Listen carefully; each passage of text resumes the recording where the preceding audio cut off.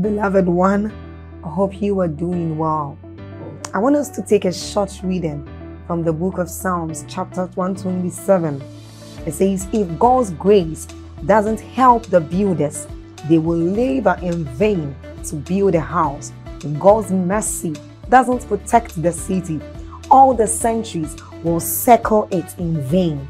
It's really senseless to work so hard from morning till late at night, toiling to make a living for fear of not having enough. Now God can provide.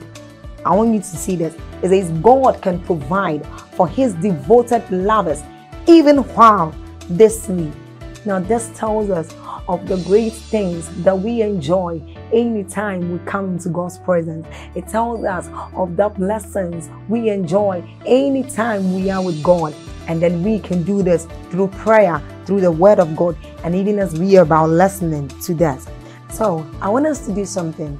We are going to like this video. So then please hit on the like button if you have not done so. This helps YouTube recommend this video out there to anyone, so everyone can have access to it. Also, by doing this, you help in the spread of the gospel and of the good work of this channel. Then don't forget to leave a comment in that comment section. Hit on that subscribe button if you haven't done so and you are new here, and then get on to the notification bell and do us the favor of tapping on it too. You are blessed. Stay blessed. Every dimension of success, be it spiritual, be it financial, in every sense is strategic and intentional. Hallelujah. Nobody, there is no successful person who cannot show you the formula, who cannot show you the pathway he followed. Hallelujah. You may not see the full picture right now, but brothers and sisters, let me tell you, it will not take long. There is a kind of grace that when you sit under, it implicates you. It will not take long. Something will burst open. It's like you are blowing a balloon. You know how you keep blowing a balloon? A time comes, it doesn't matter what it is, it just cannot take it. And I perceive in my spirit that we're getting to that point. I've been singing this song. It's not a special number. Sometimes some songs help you articulate seasons. Seasons. Hallelujah. I sleep with this song, I wake up with it. It's my prayer, and I know that there are certain people, some mantles have long waited for you. You see, and there are shoes that many of us will step into. You will be amazed. I hope you know that I'm not a politician. When I stand to speak, this is not a manifesto. This is a communication of what the Spirit is saying. There are certain levels of graces that people will step into. Just know this, brothers and sisters, there is no mistake about success at any level. There is no mistake. There is no mistake. Hallelujah. Praise the Lord. Please pray in 1 minute and say, Lord, no distraction tonight. Give me such an unusual ability to listen. An unusual ability to be focused. Inside and outside. Even if you have to sit on the fence, even if you have to stand, don't worry. Just pay your price now. Only a foolish athlete complains during the times of discipline. Only a failure looks for comfort during the time of training. The Bible says there's no man that worrieth who will entangle himself with civilian affairs. Humble yourself and submit yourself to the dealings of the Spirit and see how mighty you will become. I don't care what the limitations are. Take your eyes away from them. Hallelujah. Now I want you to sing this song as a prophecy. Sing it to yourself. I'm on my way. Listen, nobody in your family may have crossed that line before, but as far as you know, God is leading you. There is a path. It says, there is a path which no fowl knoweth. The whelps of the lion has not gotten there. Some of you, as ordinary as you look, just let the word of God finish its course in your life. I'm on my way, on my way, I'm on my way to better days. I'm on my way, on my way. No matter what the failure has been, no matter what the limitations are, prophesy, challenge your fears. I'm on my way, on my way,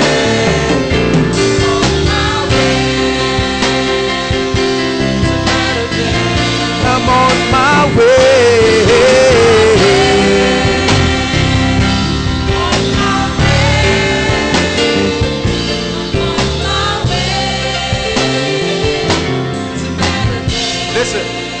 Listen, let me talk to you.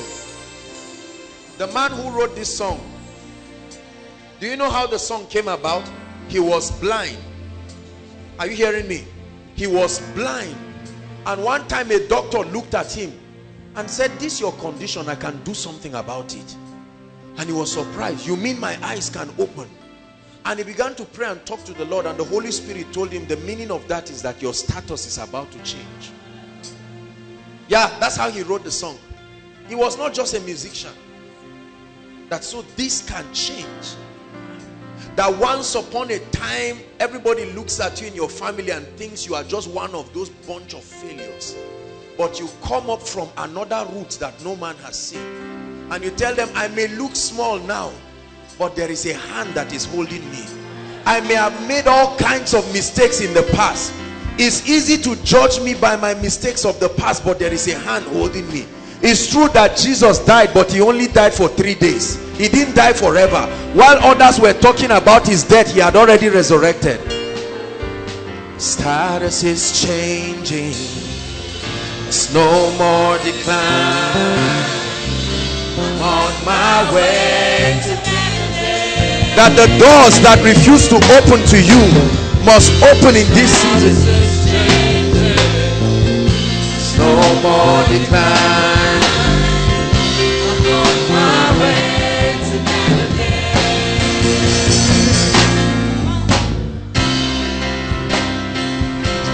Father, in the name of Jesus, take us higher.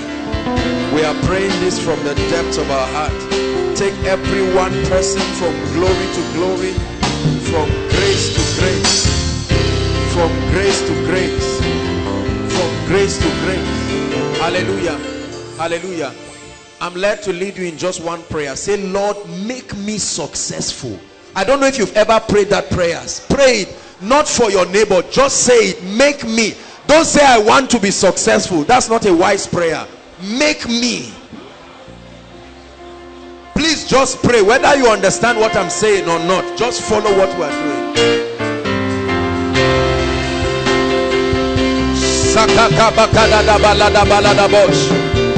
Take your eyes away from what you are not. Take your eyes. Just say, Lord, make me successful by every standard.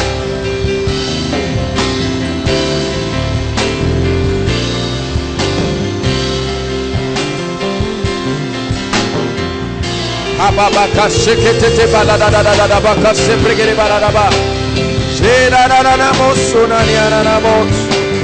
Sherarana mosire.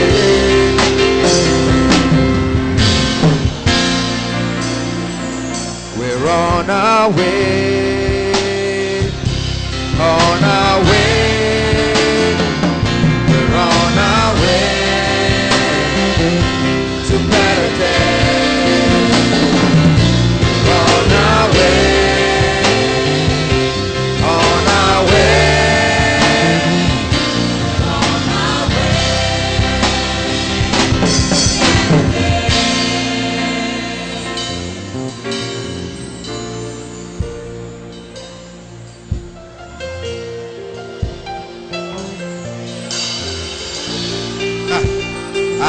Yeah. Shake la baba la caprotishiba.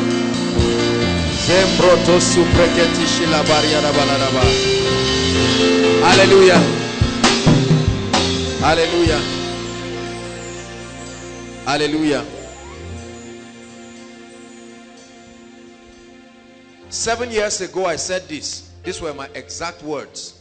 I said we will all be successful, and the beautiful part is that we will all know ourselves. 7 years ago, I said this, and I have not stopped saying it. This is a revolution. You may not look like it, but let me tell you, don't play games with the Holy Spirit. Once he holds you, he will make a wonder. He turned the lives of ordinary men. Forget about what men are saying about you. My Bible is full of the archives of the faithfulness of God. Hallelujah. Some of us ladies may be standing here, you look weak, you look like a failure. Forget about it. Just let my God, the one that can pick a man from a dunghill,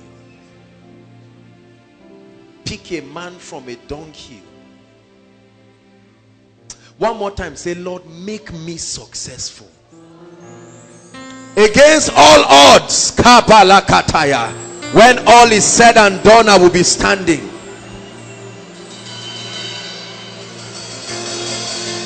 Some of you have been named like Jabez, that all you've brought to those around you is sorrow. But don't give up. Don't give up. It doesn't take long.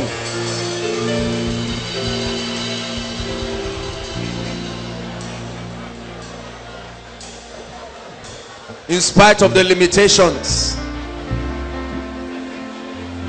I may not know what to do, but I submit myself.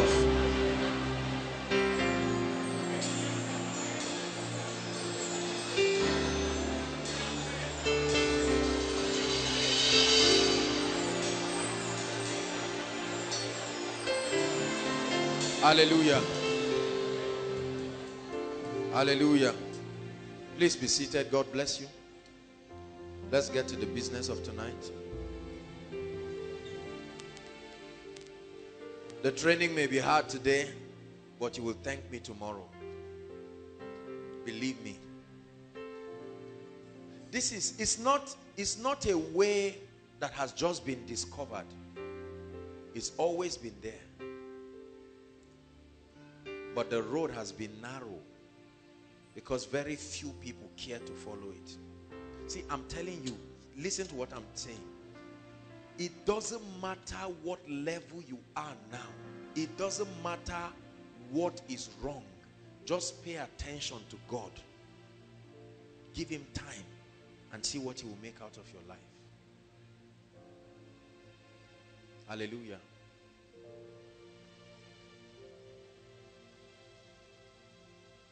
Tonight, I'm teaching really more as a life coach, if I would put it that way. I want to talk to us about our lives and our destinies, and I want to challenge us. The focus of my communication tonight is to help us embrace transitions. But then my talk is to everybody, but my challenge mostly is to the men this night, because you must be successful this year. Say amen. So before we start, all the gentlemen rise. Aside from our elders, please sit down. But every gentleman rise. Don't laugh. Rise. We are not playing games, please. The teaching has started. If you are not sure what you are, stand up. Hallelujah. Say after me, in the name of Jesus, I will be successful. Regardless of where I am now. Regardless of what I do not know now. I make up my mind that my world will celebrate me. I refuse to fail. It's a decision that I've made. I refuse to fail. I declare that my family, my sphere of influence, and God will be proud of me. God bless you. Please sit down. 1 Corinthians 13 verse 1. Please, everybody write. Especially the men. Whether you are standing, even if you are sitting on a tree, get a piece of paper this night and write. You know, I've told us when you come, especially for those of us who are new, please get a good notebook or something. Make sure you are writing. One of the things that we have to come to terms with in life is the dynamic nature of life. Please listen carefully. Pay attention. The dynamic nature of life. Life is in phases, and at certain periods in our lives, we are compelled to experience what we call transitions. Everybody say transitions. In biology or primary science, they teach about what we call the life cycle of insects, right? It starts from what? Egg, larva. Some of you got 0. You still will get 0 today after many years. From egg, some of you are saying adult. How can it be that? And so we see that there are what? Transitions. And at every stage, the rule is different. Hallelujah. At every stage. Now for us humans, there are phases of transitions. You start from a baby when you are born, down to that early stage of childhood, right? And then you get into teenage, and from teenage, people say young adult. I've told you my position in those things. I don't believe an adult is anybody who is not a child. Whether you are young or old is irrelevant. Adults, and from adults, it continues like that. And at the end of your life, you can now look back and see whether you spent your life impacting people or being a liability to humanity. So one of the challenges, watch this, and I truly thank God for giving me this paradigm as a person and giving us the opportunity to communicate this as a ministry. What I call a balanced growth. My obsession has always been to bring balance to the body of Christ, right? I attack violently any trace of imbalance in the body of Christ. Maybe it's because of the apostolic office, but I hate an exaggeration of truth and one dimension of life above and beyond the other, right? So I don't want to raise people who are spiritual, tongue-talking people but are broke failures in life. And on the other hand, I don't want to raise people who will build houses, be mighty people, and go to hellfire. Are you getting me? I don't want a situation where all the brothers are praying in tongues, but every time when you are going to somebody's house to get married, the father looks at you and says, young man, what is your name? You say, my name is Christian. You say, huh? What difference does that make? What are you here for? You say, I saw a flower. I say, you, a flower. Where? You know? But there are essentials that if we do not address, you see, part of the spirit of leadership, not just being a man of God, leadership is to discern transitions and to bring relevant teachings that build people strategically according to the seasons of their lives. Are you following me now? If I go to a congregation where I'm talking to professionals, there is my approach, my examples, right? And my communications become different. If I'm teaching in a children's class, you can't sit down in a children's class and tell them about relationships and marriage and the rest. You are spoiling those children. You're supposed to be teaching them how to press into God, you know, all of that. And you cannot be talking to, say, grand people of 70, 80 years. And you are talking to them and, you know, saying certain things. So, part of leadership, and this is the entire scope of what we call in theology homiletics. Not just the art of teaching, but the ability to communicate. Right? We live in a generation where you must make sure that the questions you are trying to answer have been asked. There are many preachers who are answering questions nobody is asking.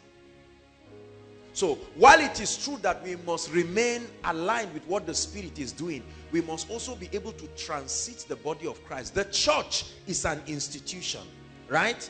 An institution is a platform that is able to mold people's mindsets and ideologies.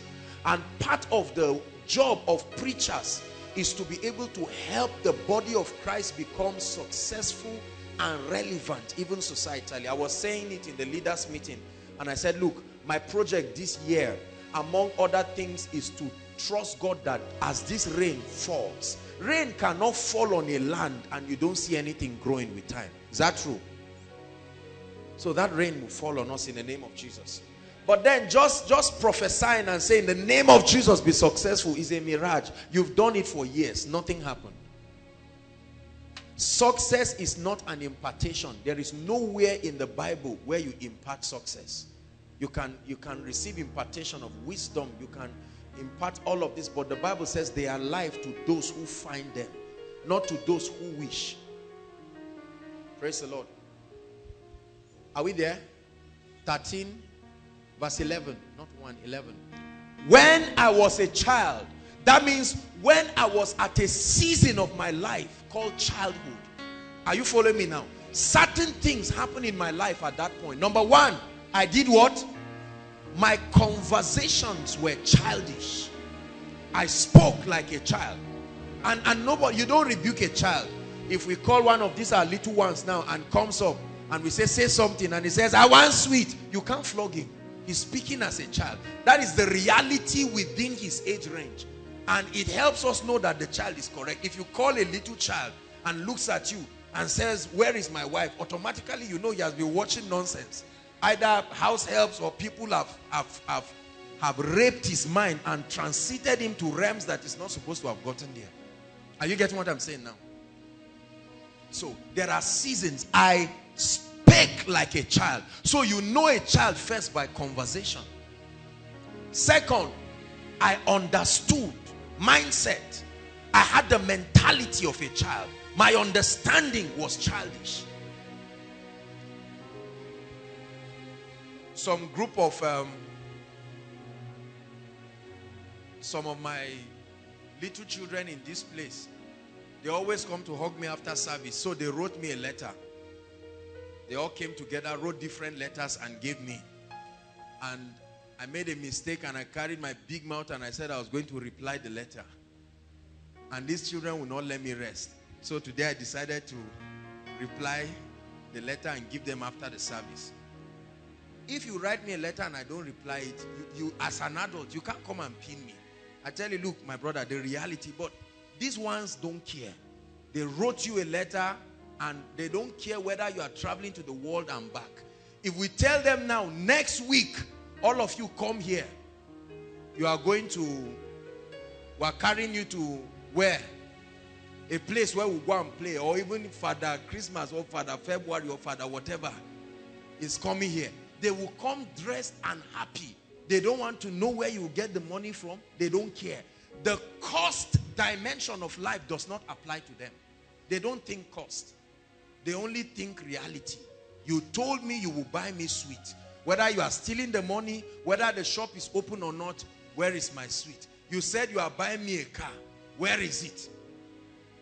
Even if he doesn't have food to eat at that point, he believes that a car is coming. So I understood like a child. Right? Number 3, I thought like a child.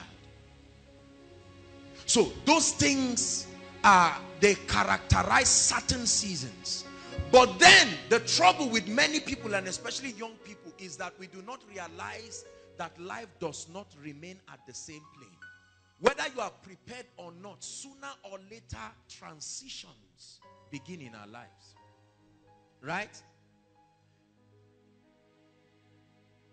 I'll never forget going somewhere and I saw a place that I used to go.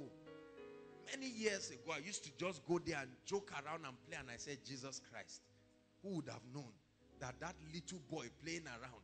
You see that? See the guys, see some of you touching your face and saying, this is beard. Am I joking? When did it? Welcome to transition. I remember when I was in secondary school, I think it was just 1 or 2. There were these zealous guys that really wanted to start having mustache. They were excited about it. We had some people who were very hairy and then all of that. But then these guys, it looked like an insult. And you see them sit down and everybody trying to make his voice deep. How are you? And all of that. And now, You still see people do it, Abi. All these boys, when they say how far, they just try to make sure that they want to force themselves into certain seasons. But then you get to those seasons and you are tired and you wish. There are times that you go to barber and you say, make sure it's a nice barbing, this, and make sure it's the type that will attract the ladies. But now, when you go, you say, are you there? As they are barbing, they say, what? Just keep lowering it. You don't even know what. You don't know what the name of the style you want. Just say start. Start. Whatever it looks like, as you proceed, I'll tell you whatever adjustments to make. Some of you even finish barbing and they say carve. Say, what difference does it make? Carving. Transitions. Are you following me now? Now, whether you like it or not, you will come to the end of a phase in your life and demand will be placed to transit to another dimension. Are you getting what I'm saying? This is very, very important. Our inability to understand the laws of transition and the demands that we need to make will produce failures. You can succeed at a season in your life and transit and start failing at once. For instance, you can succeed as a child, saying foolish things and going scot-free. And then when you transit and forget you have grown, what you said yesterday and people kept quiet, you will say it tomorrow and they will slap you. Is that true? Because a transition has happened. A mistake you made and God kept quiet as if he didn't see it. You make it 2 years later, you will pay for it dearly. So our ability to understand transitions and the demands they bring is what I want to share very briefly. There are 5 areas that we must focus on to be called successful in our lives. Never forget these 5 areas. Number 1 is your spiritual life. The first area you must focus, your spiritual life. Talks about your relationship with Jesus Christ. Your relationship with Jesus Christ. Your passion about the things of God. Your passion about the house of God. Your passion about spiritual activities. Your passion to know God and love him more. A season comes in your life where if you don't pay attention to your spiritual life, it will start messing up your life. Now, look at me. Our generation of young people, we thank God for what God is doing right now, but most of our parents did not focus on spiritual growth. What they focused on was academic or intellectual success. Is that true? So if I have a master's today, even if I'm drinking beer, I'm okay. Right? So if I come and meet this lady, come. I meet her and I say, I want to marry you. And they say, how is the guy? I say, he's nice. Is he working? Yes. Where? He's working with civil defense. I say, wow, this is okay. He's nice, went to school, this and that. He drinks, but just touches it once in a while. And so once, listen, that does not look like an issue. Every other thing was a very serious issue. Does he drink? Once in a while, smoking. I only saw him smoke once. But it's okay now. It's better than how many people? And then we are very happy. That person is called successful because he seems to have something doing. But I'm showing you, sit down, bless you, that you must focus on spiritual success. Is a non-negotiable index to measure success and growth. Your relationship with Jesus Christ, your understanding of spiritual things. I will never in my life give my daughter to anybody who is not born again and filled with the Holy Spirit and serious with God, with traceable evidences of transformation. Traceable. You can't say you love God and then we can't see the sign. God is not a herbalist. You love God, you've walked with him, there must be a traceable evidence. Number 2, finance. Everybody say finance. All the men say finance. Areas that you must focus on in your life if you mean business with success. I don't care how you pray in tongues, pray to the roof and come down. If you do not pay attention to your finance, it may not show now, but as transition happens, you will see the gravity of your not paying attention to it. Are you getting what I'm saying? Wealth, finance defines wealth, abundance, financial freedom. Very important. I was talking to the leaders and I said, Kai, we need to do something about our brothers. Many of them love God, but they are broke. It's not an insult. If we don't do that, other people will come and be carrying our ladies. Because when it's time to marry, God has said, move forward. There is a Red Sea in front of you. Right? The Red Sea. And that Red Sea now is not Red Sea of demons. You have settled those ones. You left Egypt already.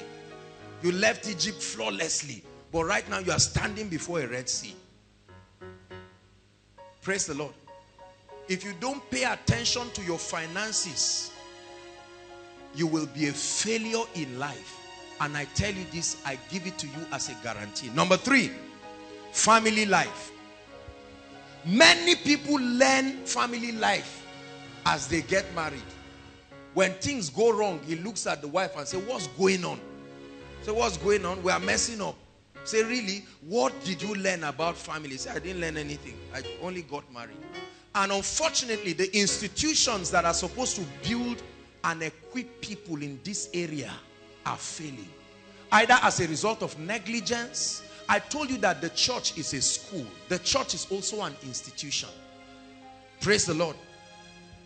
There are many people who are getting married. They don't even know what they are doing. They don't understand the implication. Is that true? I was talking to some gentlemen and I said, guys, when do you want to get married? All of them said various dates and all of that. And I said, convince me that your home will not be a disaster. They made a lot of very intelligent statements. Okay, Jesus, they've handed over, or they'll hand over the family to Jesus Christ, which is good, right? Which is good, but not all. Okay, they'll do something, get a job, good, but not all. Number 3, don't forget that in family life, you are not living with animals. You are living with human beings who have a will. How many of you have roommates that you were praying that last session should end? Christians, you love God. You were so happy when you finished the last exam. The roommate said, I'm finally going to say, I wish you a Merry Christmas. You've started wishing Christmas from 2nd of December. I wish you a Merry Christmas. In other words, get out of my room and my life. All of them. All the doors. Just leave. So if you do not understand the principles of human relations, what convinces you that because you saw a beautiful girl or a handsome guy, I like the guy. What of you? What do you think? Whether you like the lady or you like the guy, sooner or later, see, during relationship, a lot happens because it's just 2 of you. When you get married, relatives come in, born again or not born again. Are you seeing now? Transition. So many other factors that you are not aware of coming. You get married to the man and all of a sudden the man is yawning and pouring saliva. And you are saying, my Jesus Christ, my Prince Charming. I turned down 30 guys for this gentleman, and what is this? The first shocker. Welcome to the reality of transitions. You may not have the opportunity to see that, right? So the trouble is not, I don't have a problem with your success at this level because you have mastered the level. But when you transit, you will not use the old formula for the new level. Are you getting me? So I want to share with you that you must know how to transit with life, otherwise you will be shocked. As a pastor, the way you pastor a church of 12 members, 14 members, is very different. When 50 members come, out of those 50, there's at least 4 or 5 wicked people. They've been. Your leadership style must be able to accommodate the mixed multitude that is coming. That means the way you do ministry for 12 people, I love them, I trust them, they will die for me. 50 people will not die for you, I guarantee you. Right? When 100 people come, your leadership style and your understanding must change.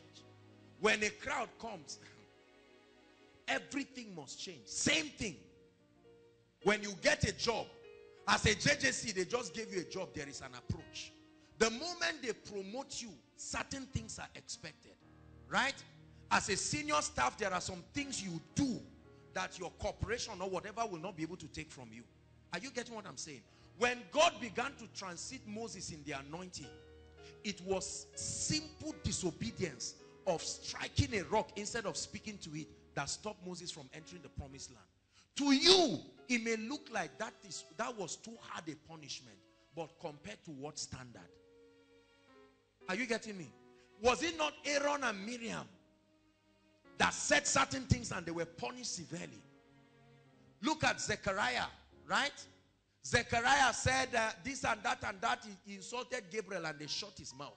The same Mary asked questions, how shall these things be? And the angel didn't rebuke her. He took time to explain because he was dealing with people at two different levels.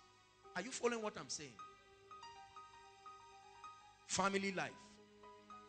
You can make or ruin the future of yourself and the people God will bring under your care if you do not understand the principles of family life. Number 4, very quickly, your career or your professional life.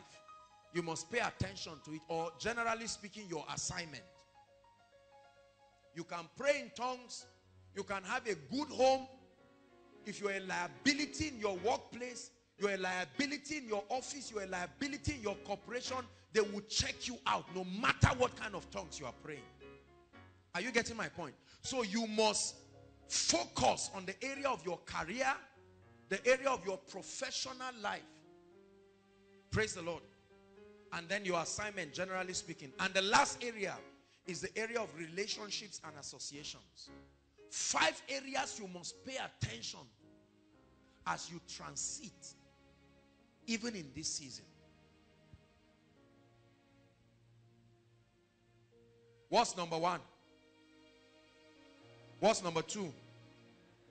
What's number 3? What's number 4? Number 5.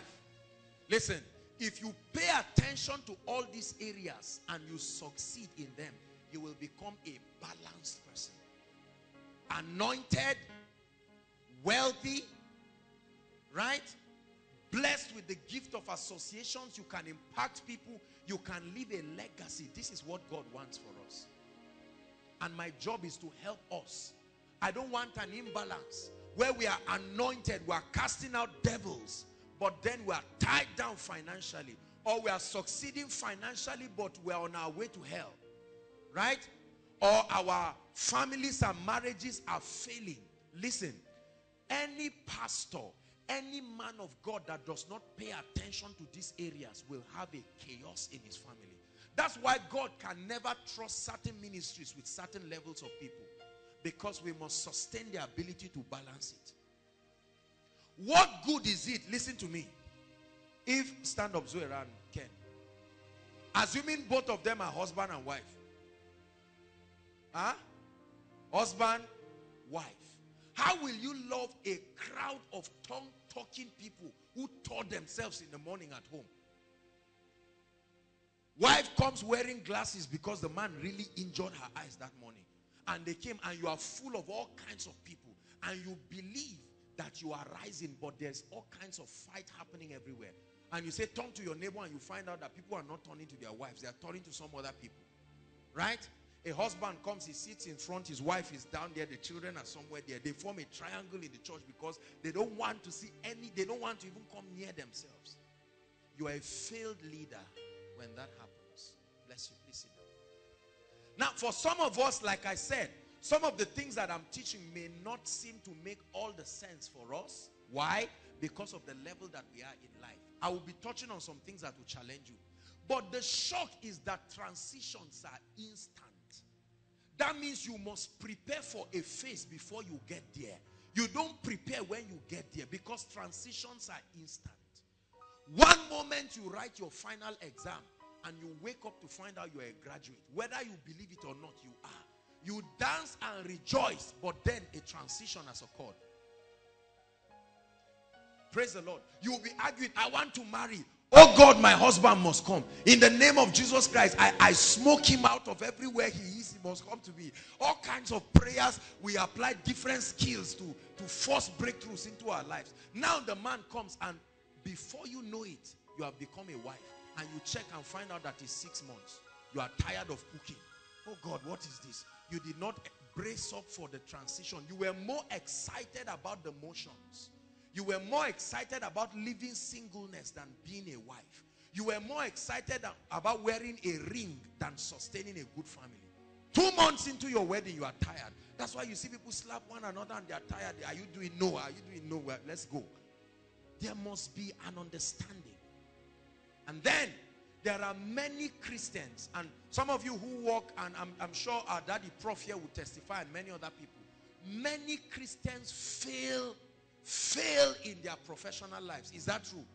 They are the ones they downsize. They are the ones they sack. They are the ones who are ineffective. They are the ones who are always doing the wrong things. You give them a paper to present, they make a mess of it because they don't prepare. They are waiting for the Holy Ghost to prepare the paper, and they come up, is it your turn? Yes. And they come and make a mess of nonsense. And then we get angry. One of the worst problems of Africa is the belief that our problems are entirely demonic. It's one of the worst things that has happened to the continent of Africa. An easy explanation to failure. Praise the Lord. So your boss looks at you and queries you, and you say, while he was talking, I saw a spirit behind him. As if what he was saying was a lie. You have been ineffective. They now call you in a board meeting and say, Mr. Man, we have all seen what you have done. We want to promote you, but it doesn't look like you are being effective. Praise the Lord. Very important. How many Christians have given God an opportunity to bless them and increase them? How many Christians are CEOs of multi-million and multi-billion-dollar corporations? Very few. Because many Christians embrace an average life and we are happy about it. Is God speaking to us? And we keep talking and say they made an unbeliever the CEO. You will stand side by side with that person and you will not be able to deliver even if the standards were lowered. Praise the Lord. Am I challenging us? How many Christian students pass WAEC? Let's be very sincere. How many Christian students pass JAM? People play around and then 2 days to the exam, they are just smiling around. How many Christian young people get employed 1 or 2 years after graduation? Because the biggest problem with Africa is the transfer of blames to demons. You can't sue demons to court. You can't summon them before a judge. So we do not concentrate on our assignments and on our professional lives. How many men of God are able to deliver? They call and say, Lord, bring a crowd. They understand nothing about leadership principles. They think all there is the ability to lay hands. No, sir. No, sir. Organizational skills, 0. Leadership skills, 0. Communication skills, 0. Right? Crisis management skills, 0. And now you want God to give you a crowd. You want to go on air. Is God speaking to us? And then our relationships and associations. People skills. If you fail in these 5 areas in life, then you are truly a failure. I don't care whether you got first class in school. If your spiritual life is dead and all other areas are dead, I guarantee you life will whip you in a way that you will be shocked. And I want us to be successful. Status is changing. It's no more decline. You're on your way to better days. It's not magical, it's a process. Status is changing. It's no more decline. On my way to better days. Please write very quickly. Why many people are failures or mediocres in life. Right? Why? The reasons. Reasons why many people, especially young people, end up being failures and mediocres in life. There is a reason.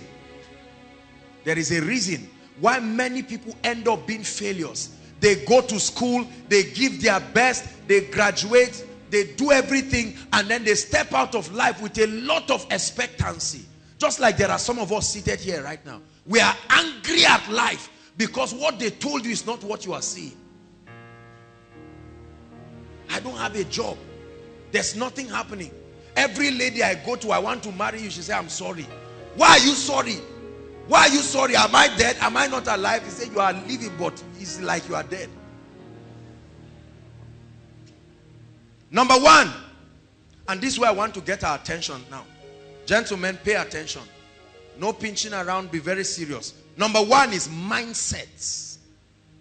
The first reason why people become failures or mediocres in life is their mindset. Everybody say mindset. Lack of mental transition. Lack of mental transition. They are growing older, but their minds are not transiting with the new seasons to understand the demands, the responsibilities. Lack of mental transition. 1 Corinthians 13 verse 11 said, when I was a child, spoke like a child, understood like a child, and he said, I thought like a child. But then he said something. He said, now that I am a man, what happened? He said, I lay aside, I throw away childish things. So many of us have become men and women, but we have still embraced the mindset that you had when you were 11 years old. Is that true?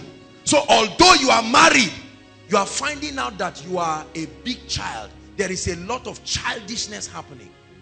In your office, you are seeing childishness.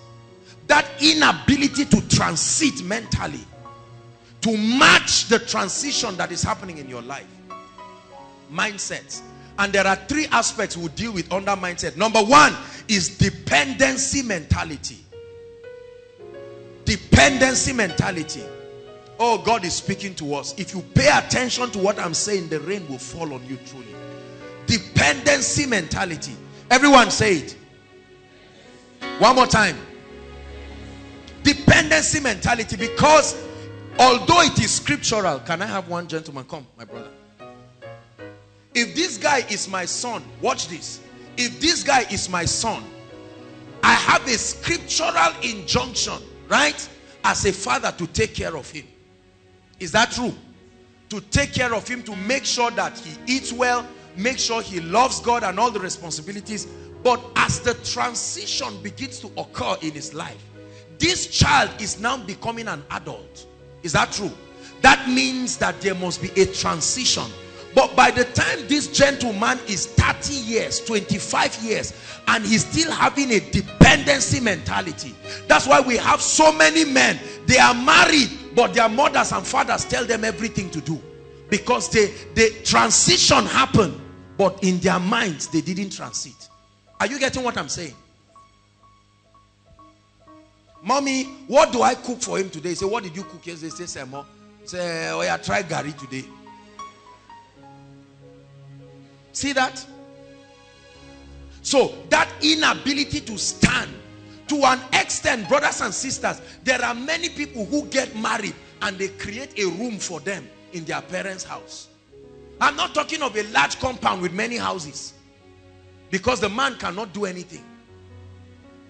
Mommy prepares a room for him. He now carries his wife. Later on, the wife is pregnant. She gives birth. And they are all here. It's a terrible thing. It's a curse. Are you hearing what I'm saying? So dependency mentality. They were giving you pocket money, maybe 5,000, 10,000 per month. And now you graduate. And 5 years after graduation, you start frowning at your father. He doesn't understand why the bad look has happened, because he expected that you would have realized. They gave you scholarship, you were blowing it. buying books, buying boots, buying trainers, buying everything. After all, my father, he gave birth to me, right? And now you are finished and your father says, I think you should be considering moving. Say, moving to where? Is it not you who is supposed to build a house for me? The Bible says this and that and that and that. Shame on many young people, because although they are old, we are quick to look for women, but very slow to transit. You see a lady, I like this lady. And where are you? What are your plans? That transition, dependency mentality. Hallelujah. To an extent that you see a young man, some of you are looking at me as I'm talking to you now. You are in this category. You are seated and you get up shamefully, very shamefully, and you call your old parents from their pension and you say, Popsy, yeah, can you transfer something to me? And he says, okay, things are not going on. I say, it's always like that. You're always, and you cut the call and you are raking and your mediocre friends are massaging. You say, calm down, please calm down, calm down. You know, old people with this, their thing. And your mother is crying on phone at home and say, my son, it's not like I don't love you. What is all that? It's not this and that and that and that. I beg Jare, send me some money. And then they go and borrow money. And as old as you are, they send money. You use 10,000 to buy cake and celebrate 30 years. And it doesn't occur to you that there is a transition.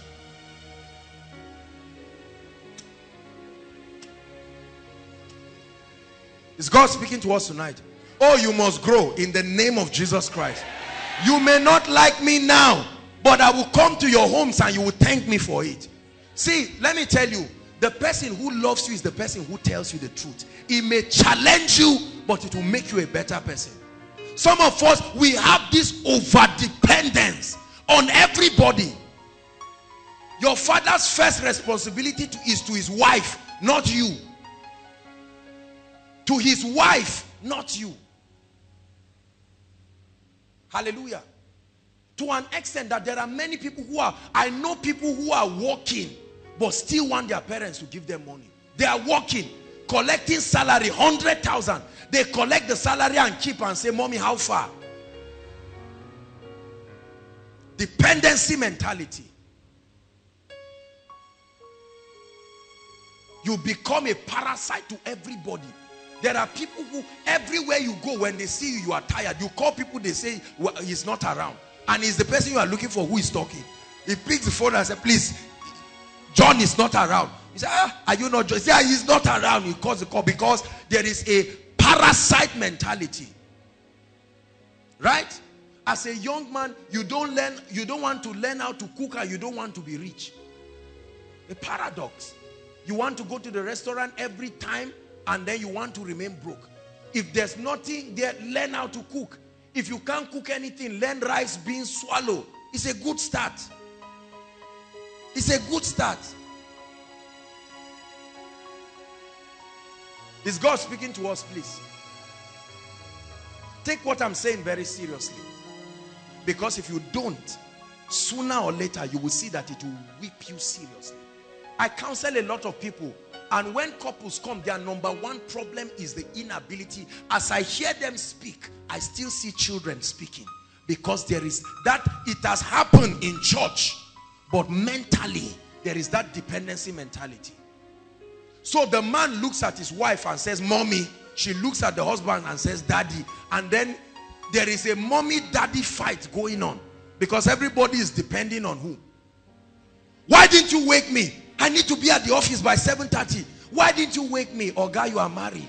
Your mother woke you when you were going to JS1, 5 o'clock. That old woman will get up and put water for you and do everything and iron your clothes. You are married.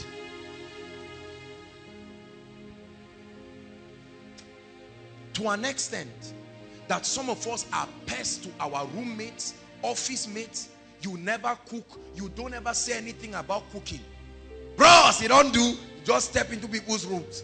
And when they see you coming, they say, lock the door. Lock the door. This parasite is coming. Your life is not supposed to be that way. Hey, look, hold on, please.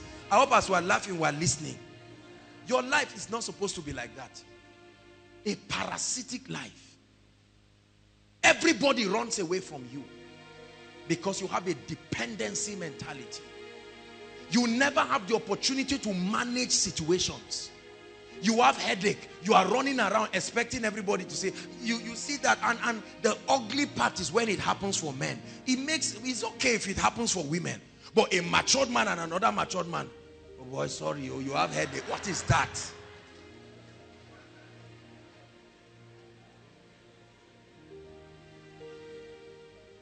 Praise the Lord. The guy is not feeling fine.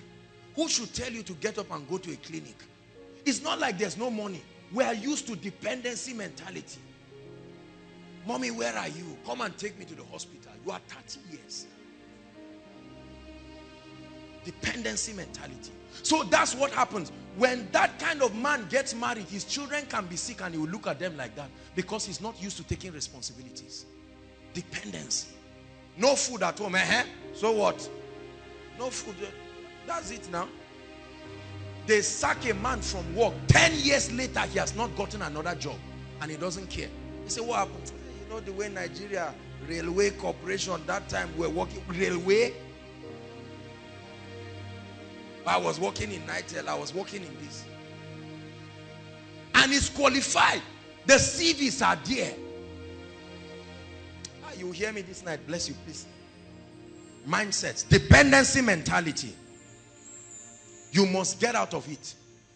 Do make up your mind not to be a pest and a parasite to anybody. Say, I am a blessing, not a parasite. Say it, I am a blessing, not a parasite. When you were small, when you visit your uncle, once you are going, they carry Smarties and cornflakes and milk and Bonvita. Now you go and meet them, they are old, and you see that, you say, uncle, I'm going. No, he said, may the Lord bless you. I heard you are a graduate now. Where did you even serve? I served in Ondo. And immediately you finish, they say, so they gave you all those 20,000 allowance. Yeah, those things they gave us. And now you finish and you are eyeing your uncle, you are angry because you are expecting him to gather everything and give you. See, I'm not blaming you. I'm challenging it out of you. It does not live by default. You force it to go out. That mentality will never leave because you are growing older. I'm telling you, you must make a conscious effort. I made up my mind that the last money I will ever collect from my father was when I was in 100 level. And that was it. I took responsibility over my life. There's no job. Why? Nigeria now, all this federal government. It's not true. It's not true. What effort have you made? Dependency mentality. So you see students practice this. You give them assignments, they never do it. Right? They are always waiting for a night to submission. Have you seen people like that? And then they come at me, they say, how far? You know, we are fellow Koinonia people. So what? They now bring it, you copy. That dependency mentality is the root of malpractice. Because you are in the exam hall and you never believe. Please, let's be sincere. How many WAEC results in Nigeria are genuine? That the people, I'm not condemning. Are you getting my point? How many? I never knew they used to do expo in JAM, but now there's nothing that doesn't happen. All kinds of skills. Expo here, shoes, any kind. We have the mindset to be able to innovate ways of cheating. Something is wrong. Hallelujah. Dependency mentality. So people pair themselves when they are going to write exams. Please come and sit down. If you don't know, I help you. If I don't know, you help me. Question 1, you don't know. 2, you don't know. 3, you don't know. The bonus, you don't know. You don't know anything there because a dependency mentality. Hallelujah. There are many people who are angry with their parents right now. They may have failed in not being able to leave a possession for you. But let me tell you, if you sit down there, it's the same way your children will be angry with you and say, did you have to marry? That's what your child will ask you one day. See, was it by force? Then you will flog him. Because that's exactly what happened to you when you asked that question.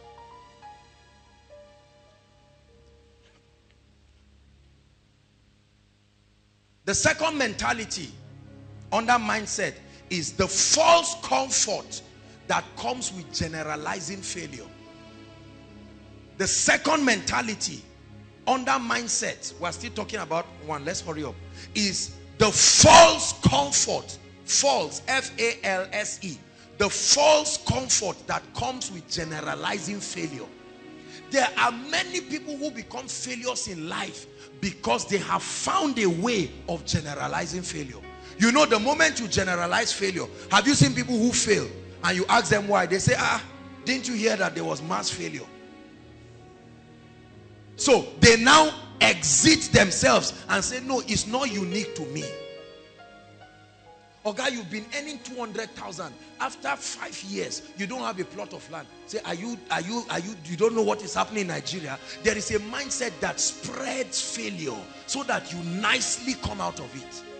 Are you getting what I'm saying? But you've not paid the school fees of 2 of your children. You are a worker. You say, you know now, the way this whole thing is this just us? It's not happening in your office. We generalize. There is a consolation that comes when you tell people, especially Nigerians, that you are not the only one who failed.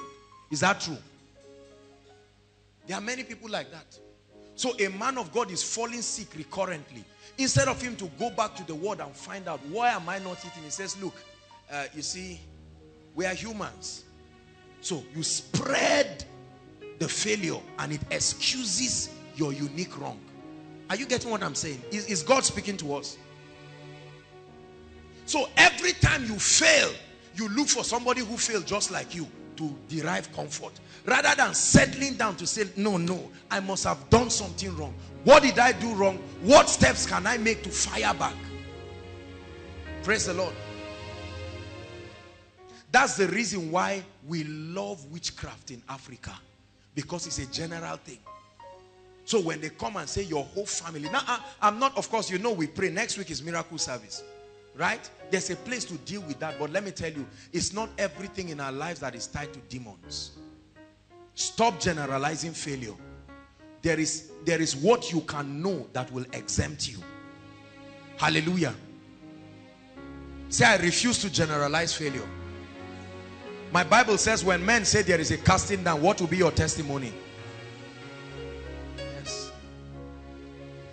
See, for as long as you find pleasure in generalizing failure, you will never be great. There are pastors who will never rise to the challenge for their ministry to experience another level. General failure. They say, you know, there's crisis in the north. Yes, it's true that there's crisis in the north. But are you not seeing God doing exploits in the midst of it? You see, when you generalize failure, it makes you comfortable. Because you are now saying that it's not anything wrong that I did. It's something that affected all of us. Are you getting what I'm saying? I learned early in life to take responsibility for my failures.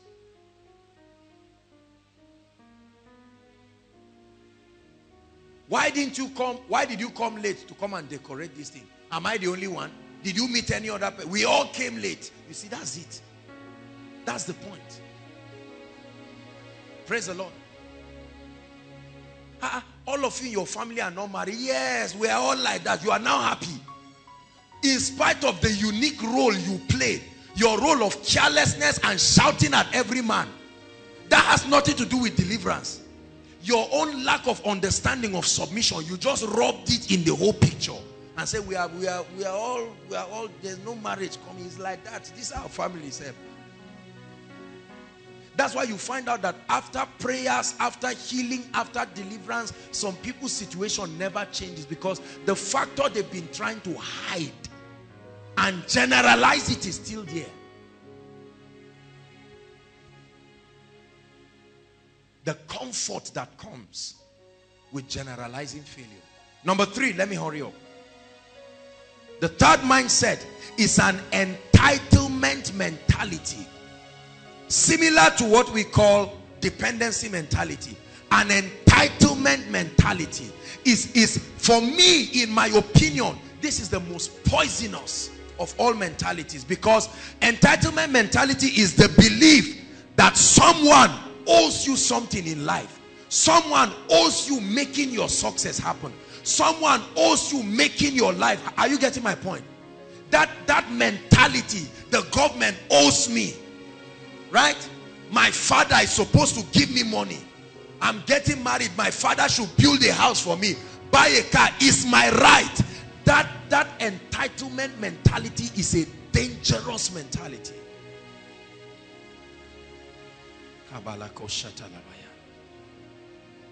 The belief that someone else is responsible for your well-being. The belief that somebody else is entirely responsible for your well-being is an entitlement mentality.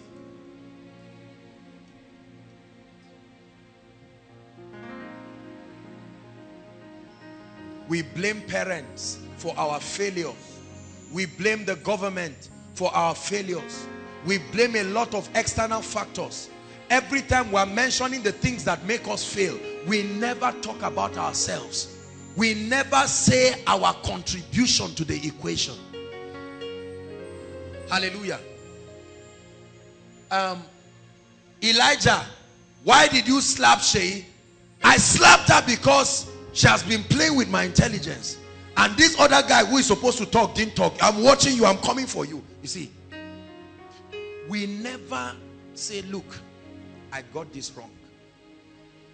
I'm not in a good relationship right now. I've entered 10 relationships. Nothing has worked. Probably there's something. There is my outlook about life. There is my perspective. Is ego stinging to come to a point where you accept? But that is the point of true liberty. Are you getting what I'm saying? I begged my father for a car to go and greet her father with it. My father refused. If my father only gave me the car, wouldn't I be married by now? An entitlement mentality. I begged my father for jam money. He refused to give me. Though I've not written the jam, let me fail, but as if your destiny is in your father's hands. Please hear me, Koinonia. I'm speaking to you in the name of the Lord Jesus Christ. You must quit that entitlement mentality from today. Some of us have been sending insultive text messages to our loved ones, insulting them and saying, I'm disappointed. I asked you for 5,000, you cannot even send it. Mommy, this is to let you know I respect you as my mother, but I'm disappointed. Send. You are cursing yourself. People return back to their rooms and look at their roommates and they are frowning. Una no cook. You didn't bring ingredients. You didn't bring the food. You didn't buy kerosene. You didn't wash the plates. But there is an entitlement mentality. Something in you lies to you that the whole world is just about you. That's the entitlement mentality. Pastor Jakes, I beg, I feel get something from you. He said, no, what for? And you're hungry. Entitlement. That's why you see in many churches, there are all kinds of people who wait for people to share testimony. Oh, God gave me 3 million and somebody is waiting for them immediately after the service. Say, well done, sir. Your testimony really touched me. You see, I hope there are no people who do that kind of thing here. So you are a pest to everybody around you. You are just waiting for people to succeed. And then they pay you like it's a right. Your success depends entirely on you and God. Never forget that. Is God speaking to us? I knew this early in life and it has helped me. That belief that somebody will make you successful is devilish. Grow up tonight and get out of that mindset. Why are you not playing your keyboard very well? Nobody bought keyboard for me now. Who will buy it? Why have you not risen to that dimension? Why have you not started the business? Where will I get the capital? Everybody I meet is not giving me. Who was assigned to give you? You know, the entitlement mentality is an ugly mentality. It makes you believe everything in the world is all about you. You carry your problems and distribute it. You just come. Have you seen people like that? They come and meet you. The guy talking is wearing trainers of 11,000. He's wearing stock jeans of over 6,000. Dressing well and he's saying, I just came to meet you, Kai. Food stuff has finished. As if it's what is a surprise to you. Shouldn't it finish? Are you not using it? Foodstuff has finished and you say, so how can I help you now? Say, I need like 30 will do me. Look at, he's seeking help from somebody and is coming with a childish, right, entitlement mentality. There are some of us who, and that's the danger. The danger there is when somebody starts helping you, it almost becomes like a right. Have you seen people that came to our homes or our families? They were trained, parents took care of them. At a point, that entitlement mentality started. Have you seen people like that? Terrible thing. You see a man and his wife, maybe rain washed their house, and they came to stay in your house for 1 month. Right? Very soon they start complaining. I've been watching the way madam is putting food for her husband. What did you expect? I noticed the way she puts food for my own husband. You are squatting in somebody's house.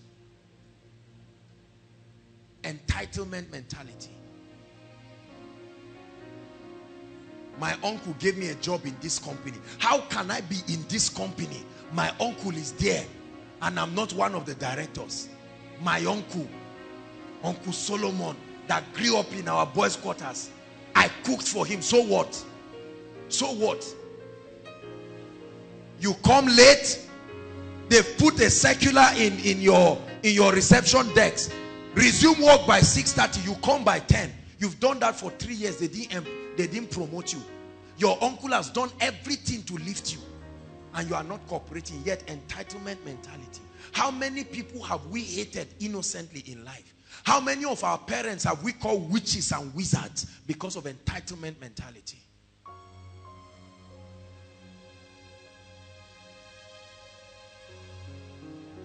To an extent, some of us can go somewhere and buy clothes and say they should go and meet your mother to collect the money, or your father or your brother. I refuse that mentality. I refuse it. I refuse it. I refuse it. In the name of Jesus Christ. Is God speaking to us? Some of these things I'm saying, when it applies to you and it shoots at you like an arrow, just let it enter you, because it will refine you and it will make you as gold. Ladies and gentlemen, let me announce to you again that transition is here. Embrace it. Whether you like it or not. While I sat down, I think it was whether January or so, miracle service, and they were the celebrants. If your birthday is January, come out. And I saw a lot of people smiling, and I said, transition, transition. Praise the Lord. Whether you are prepared or not, transition is here. Praise the Lord. My sister did something that touched me today. In the afternoon, while I was just meditating, I got an email from my sister, and she sent me, I still want to do it. I've been trying to do that on my phone, but I wanted to show all of you, I wanted us to project it here, our old 6 Massacre 2009 crusade photo. I really would love us to have that. I think we can work. I have it in my email. Get me a laptop with internet and I'll transfer it to you. Yes. I want you to see it. One day we'll come out. We have the video. I think we have the video of our 2007 crusade. You will see all of us there. You see Victor, the head of Department of Protocol. They all held firewood on their head.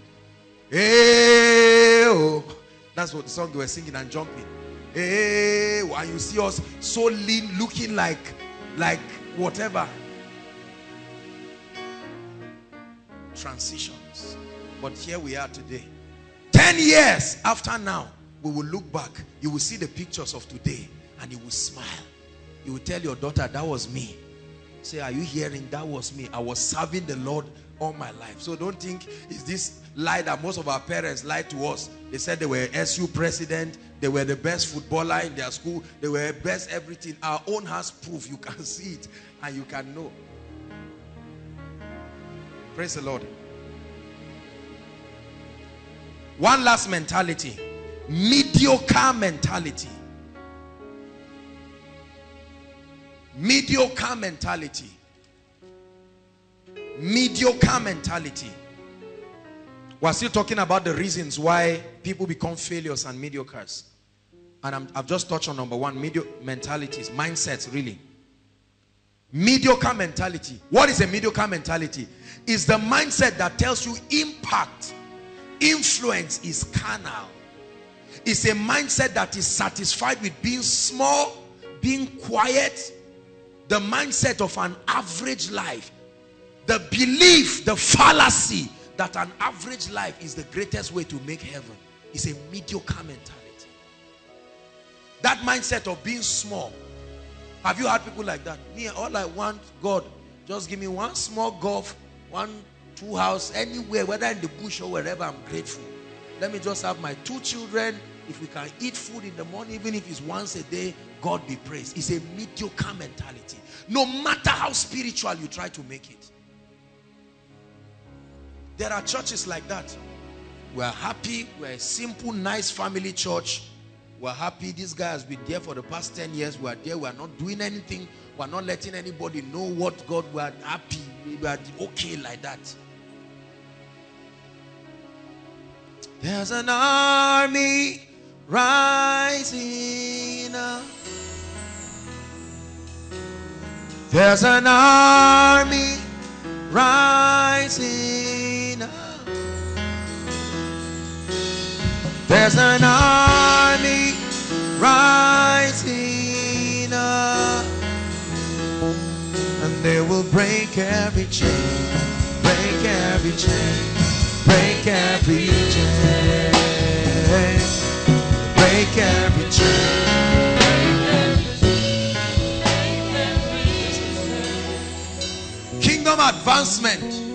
Kingdom advancement is tied to one word: influence.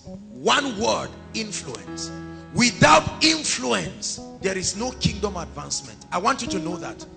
When the church is quiet in a society, there is no influence and there is no advancement. The church in Nigeria is not quiet at all. That's why we are involved in everything in this country. The church, Nigeria is the most religious country in the whole world. And forget about the errors here and there. I tell you, the church in Nigeria is alive. We have a say in everything, from the executive government. Everybody knows in Nigeria that you don't downplay the church and go scot-free. Influence. I've studied revivals. I've studied technological revivals. It was all tied to the church. Are you getting what I'm saying? We need men and women of influence. Get my teaching, Conquering Cosmos. There I teach on what we call strategic apostolic invasion. It's not just sharing tracts. Influence. What is wrong if Koinonia has 10 bank managers as your members? You imagine that. We call that influence. Where one person represents a nation. Influence. Influence. Are you getting what I'm saying? Please don't ever reject influence in your life, because God wants to give it to you. It was through influence Jesus was able to advance the kingdom. The Bible says it was noised abroad that celebrity was in town and he had the opportunity to teach and to heal and to deliver. It says in Matthew chapter 5, it says you are the salt of the earth. You add value. You give meaning to the earth. You are not just a tongue talker. It calls you the salt of the earth. It calls you the light of the world. And it says you are a city, not like a city, not a village. You are a city. Hallelujah. I refuse to be small in my life. Nobody will preach me into being small. I rejected it long ago. I still reject it. Koinonia will not be small. Souls are saved because of the influence. Destinies are changed because of the influence. During the retreat, media people told us the targets that they want on Facebook and the rest. And I told them, go for it. We are going all the way for it. Let me tell you, this is not a small ministry. We are visionary people and we refuse to be small. And you will never be part of this vision and be small. I will challenge you. I will challenge you. Thank God for where you are, but we will not allow you remain there. You must rise, because there is coming a renaissance. There will be an emergence of people in every area. Hallelujah. It was a mirage in Nigeria if one person owned a television station. Is that true? Television station. I remember that time you own a television station, they tell you every kind of thing. And God said, come on, where are those apostles? And men and women started rising. 2005, the Lord revealed to me that there will be 37 Christian stations in Nigeria. And today, how many lives have been blessed through the power of the media? Are you getting what I'm saying? All the technological gurus and the rest. Imagine you making a laptop that it must not mention Jesus, but imagine that you put it on and the sound for it to start is a deep worship song. Whether you like it or not, you must buy it. Hallelujah. Praise God. You must make your presence known. Is the principle of dominion. Part of dominion is to make your presence known in a territory. Then they will adopt your ideologies. Then they will embrace your convictions. If there are 100 millionaires, I'm not talking of 1 million, real millionaires in this place, I guarantee you your spheres of influence will. Something happened. I think one of our ladies here, she's technically my account officer with one of the banks, and we're going. She had been forcing me to come and collect my card. My card had expired, and she was forcing me to come and collect the card. She said I should get back into banking with them and all of that. And then eventually I went. She had prepared everything. When I got there, she was greeting me. Her superior was just looking at me. Who is this guy? And before I know it, I saw one Koinonia member coming again, and then one other lady coming to greet. I said, that's right, this is the kind of testimony we want to be seeing. When they came and they were greeting, the man squared up and said, oh, well done, sir. I told him, I said, this lady is the one who is forcing me to come to this bank. Look at her. See that? What does that mean? Promote her and lift her because she's doing a good job. The influence of the kingdom. I don't know who taught you that mediocrity brings glory to God. I want you to know that the more you have result, the more your words become powerful. Results add weight to your words.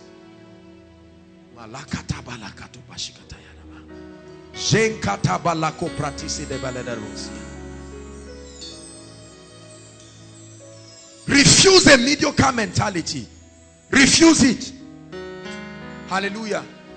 Refuse it. Pastor Jakes, in his place of work, within a short time, when he was announcing his promotion and his lifting, I smiled. I said, those guys, come on now. Physical competence, the anointing, wisdom, grace, everything combined. You can't be small. Shout it, I refuse to be small. Say it, I refuse to be small. Please, I'm challenging you. Thank God for the photocopying business, but don't die there. Start small, but I'd like you to see beyond. Who is God speaking to? I'd like you to see beyond. Refuse to be small. The influence of the kingdom is the key to strategic apostolic invasion. Michael Jackson is long dead, but last year alone, his album made 150 million US dollars. In fact, when he died, 3 days after his death, they made $120 million at his death.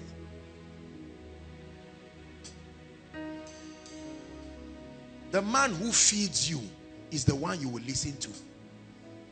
Is that not true?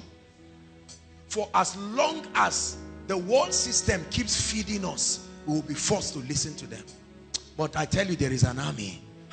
There's an army rising up. This is why we are teaching these teachings. There's an army rising up. There's an army rising up. They will break every chain, break every chain, break break every chain, break every chain, break every chain. Sing one more time. There's an army rising. Things will not continue to be this way, I tell you.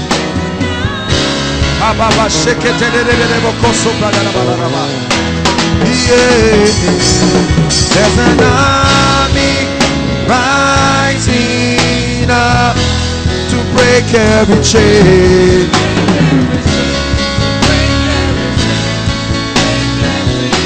To break every chain.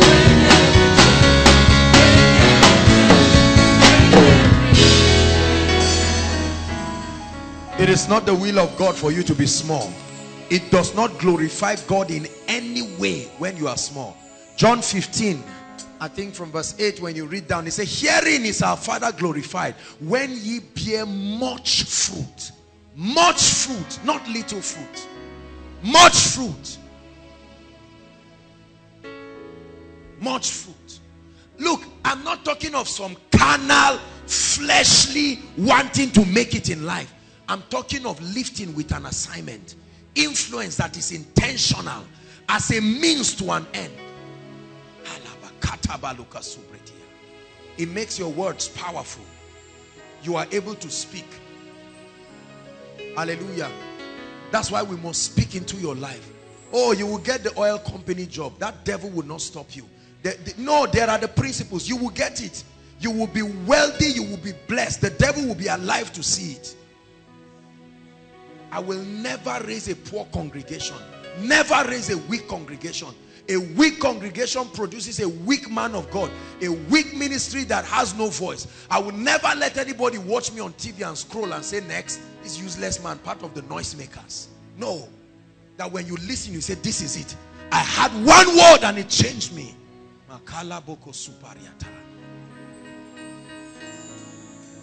You must embrace the influence of the kingdom. I don't know what you have been taught, but you must change your mind. We have small parents, innocent but small. Small families, small everything. Small. I got my small degree. I read my thing. I don't even want anything. Let me just get, I got one teaching in one LEA school. I'm okay. 7,000 is enough. What am I looking for in this life? Stop that. Stop that kind of devilish thinking. Remember, let me always balance this. I'm not talking of this carnal, lustful affinity for the things of the world. I'm talking of gaining kingdom influence with the exact intention, right? The exact intention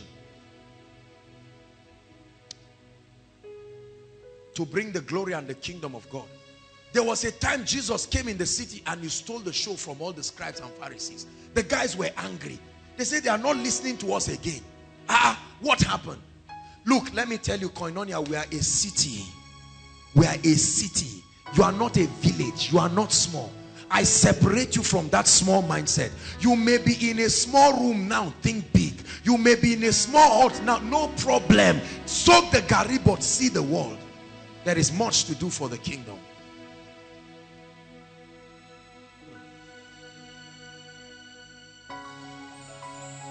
God has increased and expanded our influence through the teachings and through the meetings that we've got.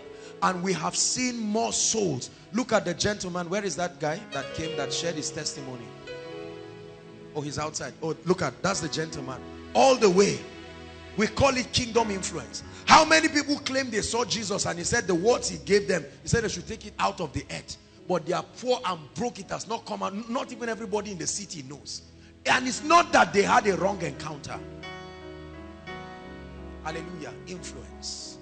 Influence. You must embrace it in the name of Jesus. Say, I refuse to be small. Say it, I refuse to be small. Challenge yourself, I refuse to be small.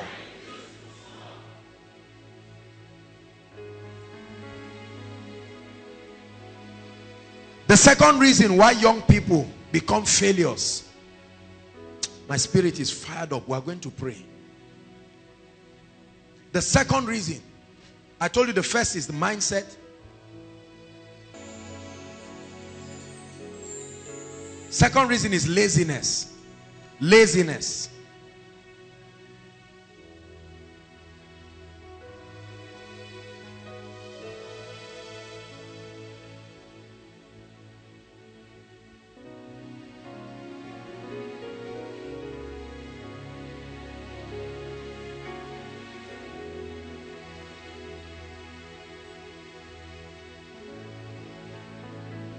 You're my treasure, my priority. Who can compare to you? Great is the measure of your royalty, O morning star, you truly are. So laziness, everybody say laziness. The second reason why people become failures in life is laziness. There is this spirit of laziness that is upon many Nigerians, upon many young people, an inertia, a reluctance to move forward, inactivity, satisfied with their levels. Closely tied to laziness is the spirit of procrastination. I will do it another day. Oh, I will do it. Is it not savings? I will save the money. Is it I will do it? I will do it. Procrastination is a dangerous spirit. Pray for your destiny. I will pray. Settle down, begin to study in the unique area God has called you. Man of God, study about church growth. I will study one day until all your members leave.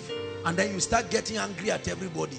All these people, are you sure they didn't touch their heart? Go and touch it too if it's available like that. Hallelujah. Laziness. There are many lazy people in Nigeria, and the Bible talks a lot about laziness. The Bible talks about laziness. The moment you are lazy, get set to beg. You have signed an agreement with begging, no matter who you are. And I have found something with lazy people hate begging. They hate begging. They feel embarrassed. Don't worry, just bring it. I'll do it fast.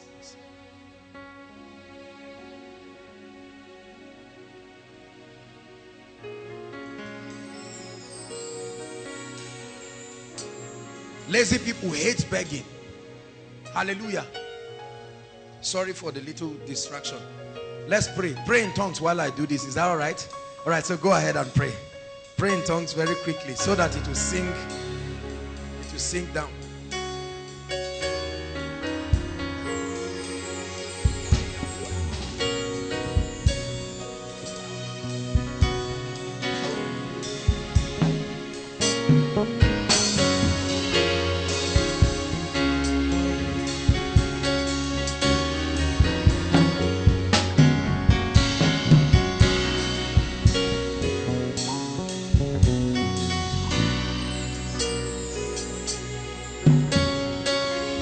Go ahead and pray. Your word is producing results in my life.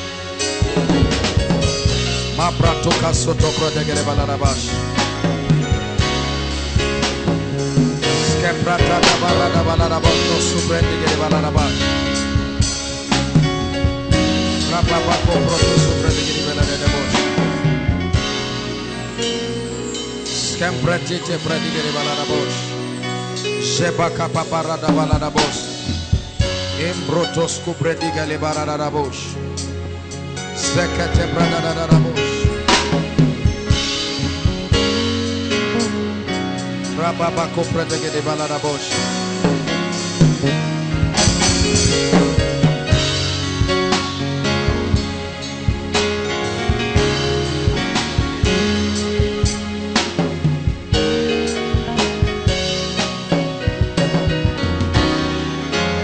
Hallelujah.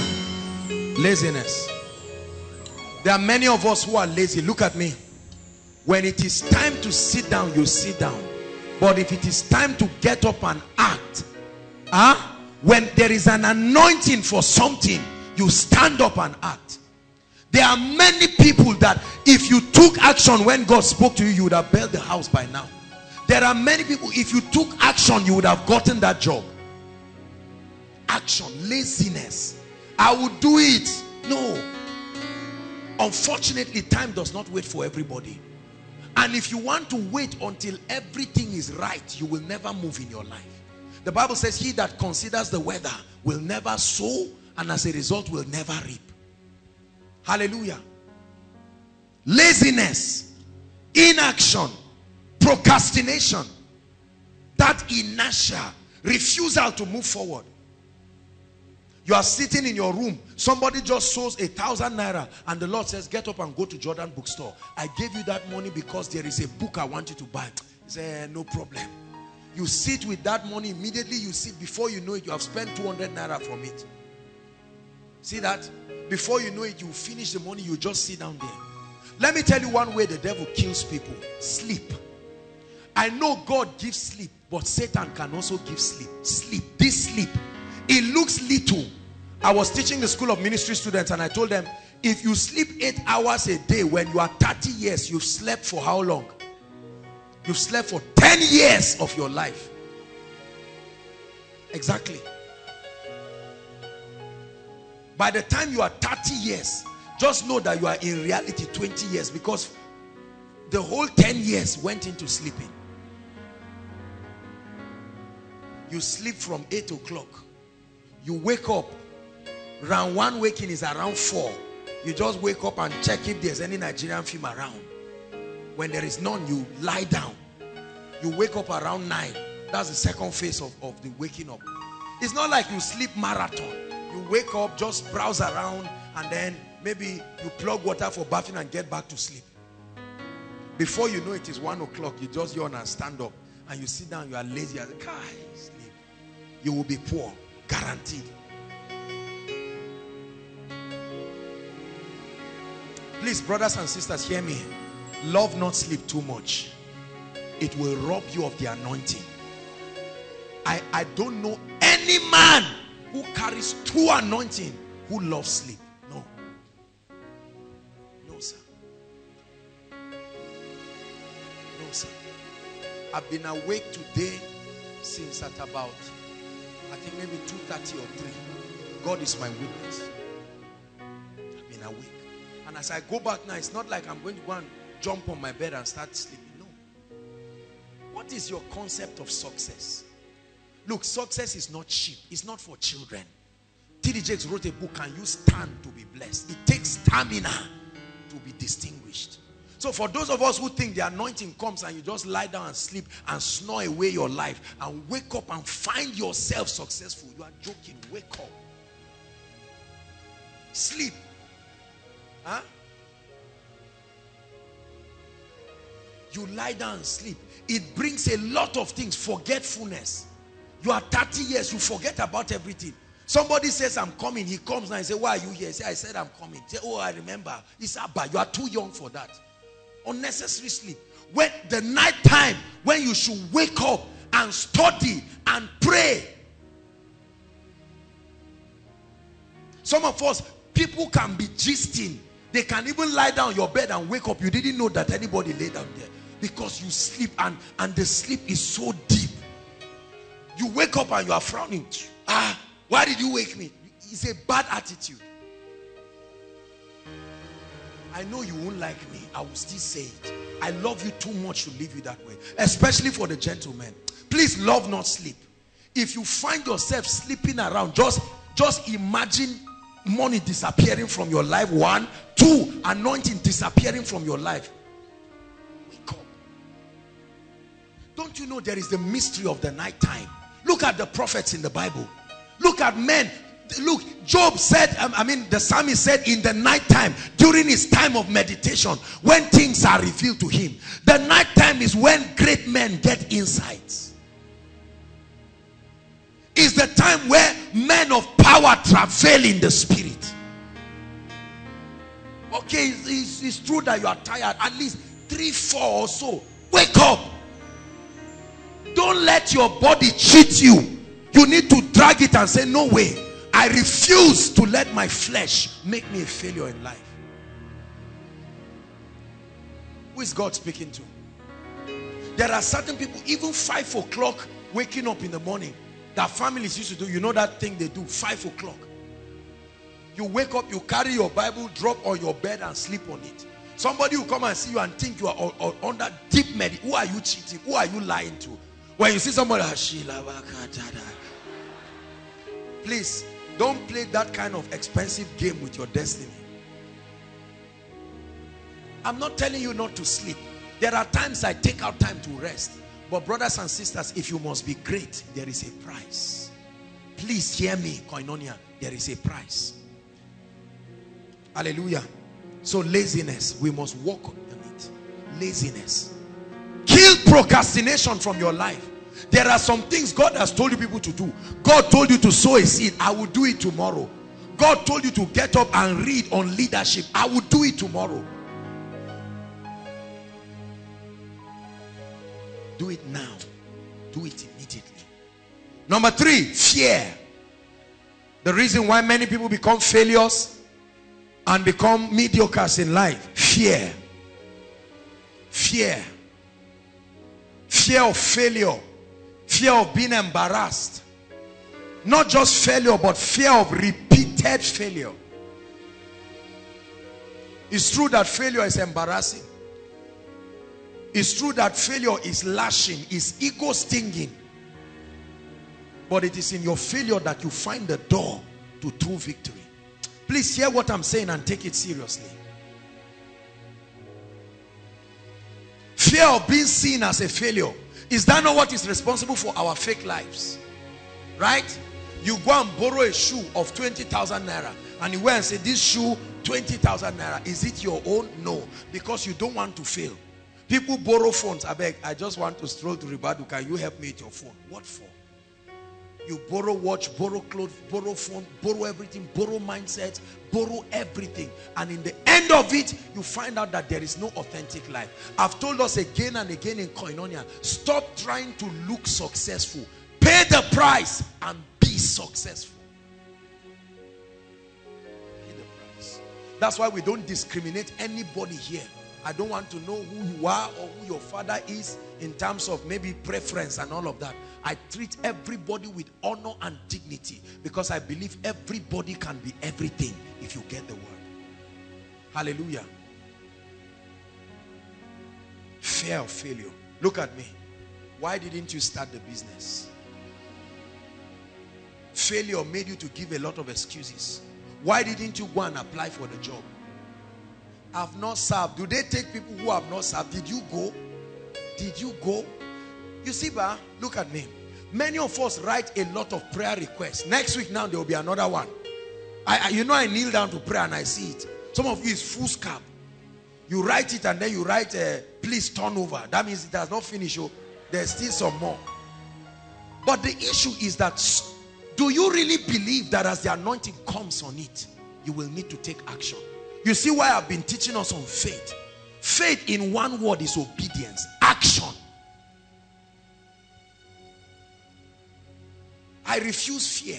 Is it because people will talk about you? Fail and see whether people won't talk about you.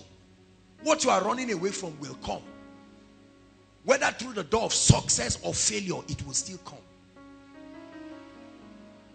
The greatest way to reply critics is massive success. Continue your results. Let the result keep speaking. You wrote JAM, you didn't pass, so what? Why don't you write again? Are you hearing what I'm saying, please? Fear. Nigerians can fear. And many of us, that fear makes us to give ourselves excuses. I'm young. Please, there's time for everything. When is the time? I'm young. He told Jeremiah, do not say I am a child. Don't say I'm a child. Don't say I'm a child. Warren Buffett, the CEO of Berkshire Hathaway, one of the top 3 wealthiest people in the world, he was asked a question that what's the greatest mistake he made in his life? And he said he started investing at a very late. What is the late? 8 years old.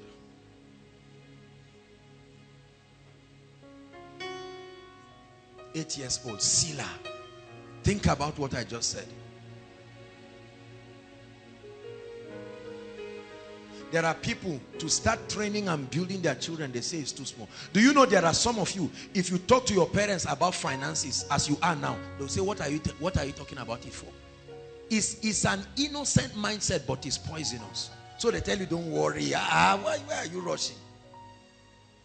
And then before you know it, you now have to face life by yourself and you make a lot of blunders. Say, I refuse fear. Say it, I refuse fear. There are two kinds of fear. Fear of trying and fear that comes as a result of the memory of your past failure. Some people have refused to get into relationships. The last one didn't work. Who said all would not work? You have made adjustments. I remember I went to minister somewhere and I gave a woman a word. I told her, I said, Madam, I see that something happened in your home, but I'm seeing you marrying again. No, please, my children, it's okay. I said, Madam, what's the issue? I'm just telling you what God is telling me. That a man is going to come, ask your hand in marriage, and you'll be gloriously said, say, me, marry a man. Me, men. Look at my children. Me, men. The woman was saying, I said, Madam, I'm a man. No, please, this one that you are talking about men, as if it's not every man that, everybody, blah, blah, blah, blah, blah, blah. The woman started crying. I said, Madam, God is bringing a good, okay, you know how women talk. Okay, let's see. Fear. Fear. That's what has stopped some of us from being champion. You are used to failing. The day you succeeded and they told you succeeded, they say it's a lie. Don't play games with me. Don't you know that the divine life, part of the blessings of the divine life, is a life of success? No matter how you have failed in life, hear me, I want you to believe that you can come back alive. Are you hearing me? Say, I refuse to fear. Say it, I refuse to. See, let me use this slang. There is an I don't send mentality. You have to give life and give people if you want to make it. Some of us are too careful. What will Zuerar say now? What will Mom? We are too careful. That excessive care is not care unto faith. It's care unto doubt, and it will kill you. There are people today who have refused to learn how to drive because of fear. What if I capsize in a gutter? You have refused to learn. There are others who have refused to learn how to do a lot of things. God gave you opportunity to learn so many things. There's tailoring now, professional tailoring. Somebody from UK just came and said, I want to train you. I said, guy, me? Please, I don't want any insult. I've seen the way they insulted my madam. I don't want headache. You are ready to fail. If you think like that, you are going to fail. In the name of Jesus, I release upon you the spirit of courage. Courage. You have to face life with courage. Brothers and sisters, wake up. Stop giving excuses and tell yourself, I refuse to fear. I refuse to fear. It is a risk to do everything in life. The only guarantee you have is the word of God. Get up and in the name of Jesus take steps. Refuse to fear. Koinonia, I'm preaching to you. Refuse to fear. Refuse to fear. Refuse it. I know you carried over the cost. Go back again with courage. Fear has kept a lot of people down. The Bible says, and to deliver them who through fear of death have all their lifetime be subject to bondage. To pray for a sick person, fear. You're already stretching your hands. You are looking and say, I'm only in welfare department, so let me not disgrace myself here. Fear. Listen, I'm teaching, you are learning. The most important aspect of the anointing is the character to maintain it, not the anointing. Because you see, the anointing is very charismatic. The most powerful ability of a man of God is self-control. The ability to keep quiet even when you have what to say. The ability to walk within the jurisdiction of the grace apportioned. There are many of we people, we don't have self-control, especially over an opportunity like this. Everybody now wants to show, and you do not know where God has stopped, and you want to continue to stretch it to show you are anointed, and then you step out of the spirit and begin to walk in the flesh. Because some of you are here for this same anointing, but you see, it's not just the anointing. Believe me, this is not an issue of prayer and fasting. It's an issue of knowing God and understanding his ways. God is only committed to backing what he instructed. If he did not direct you, he will not back you. Hallelujah. God bless you. John chapter 3 verse 16. Let's just look at scripture quickly and then we'll pray. There is a lot that God wants to do tonight. These guys have already stirred the anointing, and you see, the thing with the anointing is once it's stirred, it doesn't stop. It doesn't know whether it's miracle service or Easter. John chapter 3 verse 16. I'd like you all to be sensitive. The anointing has been stirred up in this place. Many of you do not know what the stirring of the anointing is. The moment your eye sees, there is a relationship between your heart and your eyes. So once your eye sees it, immediately your spirit is open. And the moment your spirit is open, the Spirit of God starts moving. He doesn't care whether you are preached or not, because that's his desire. Hallelujah. And usually, once the anointing starts moving, it's very difficult to contain it, because the hearts of people are open. In the name of Jesus. I'm hearing the sound of thunder. I know this is not physical. I'm hearing a sound of thunder, like lightning is coming upon people right now in the congregation. Why do I see this? It's like the sound of thunder. It's what I hear in my spirit. It's a sound.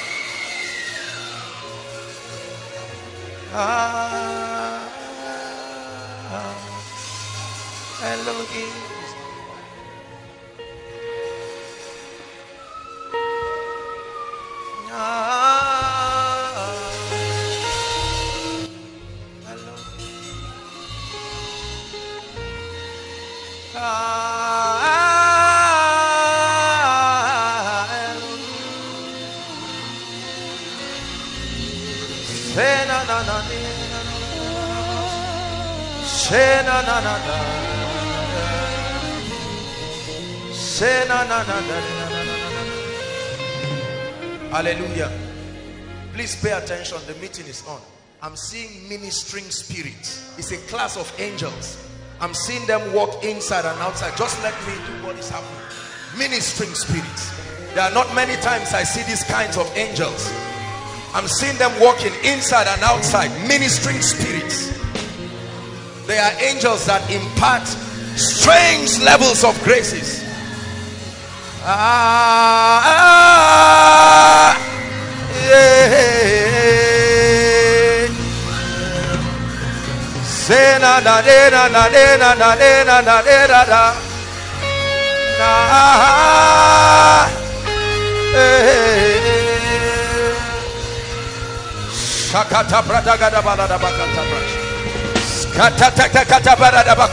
They will touch you where you are. It will be like fire. They will touch you where you are. As they touch you, they release your miracles. As they touch you, they release your breakthroughs. As they touch you, they break those chains.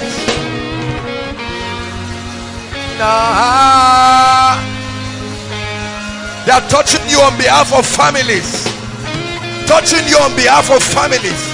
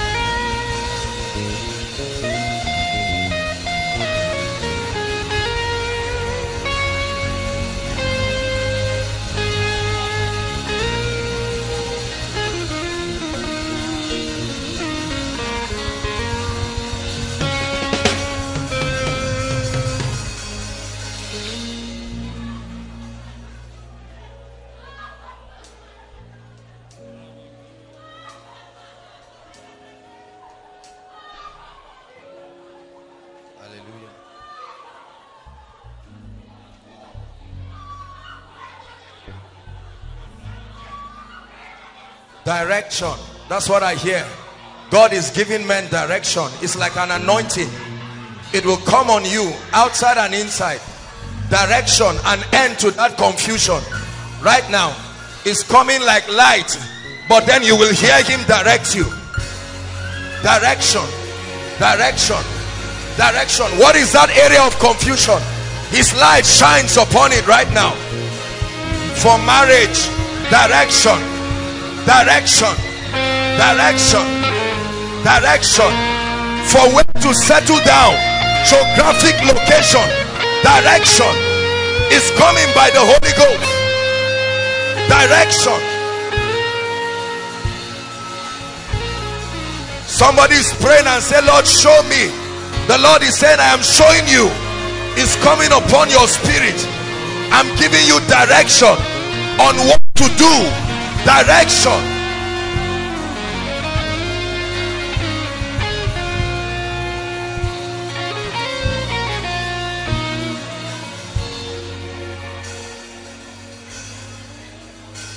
Hallelujah.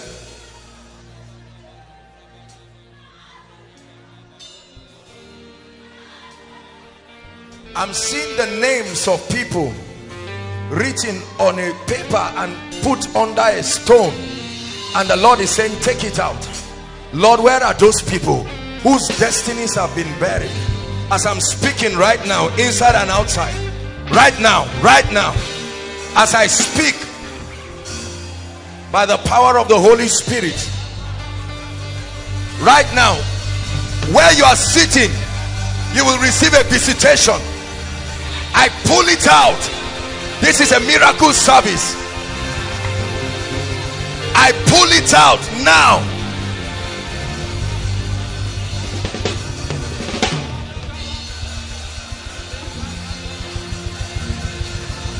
Oh yes, release that lady. I see it in the spirit. Release that lady right now. Release that lady's destiny.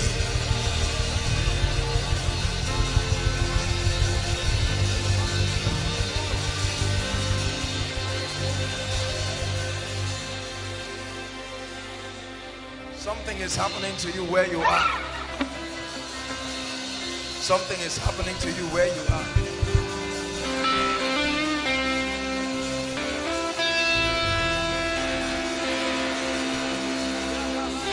Begin to receive it by faith, like the dew of heaven resting in this place, inside and outside. Lord, we receive what you are doing.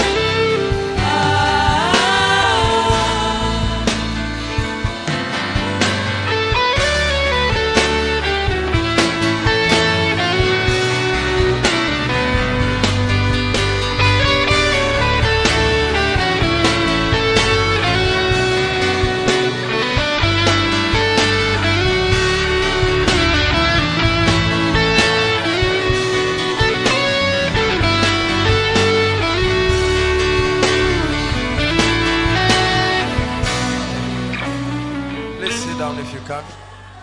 Just sit down if you can. Those under the anointing, just leave them.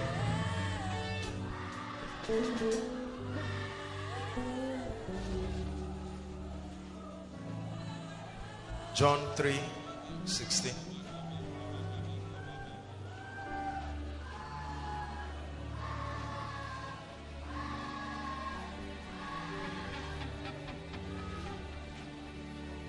I just want to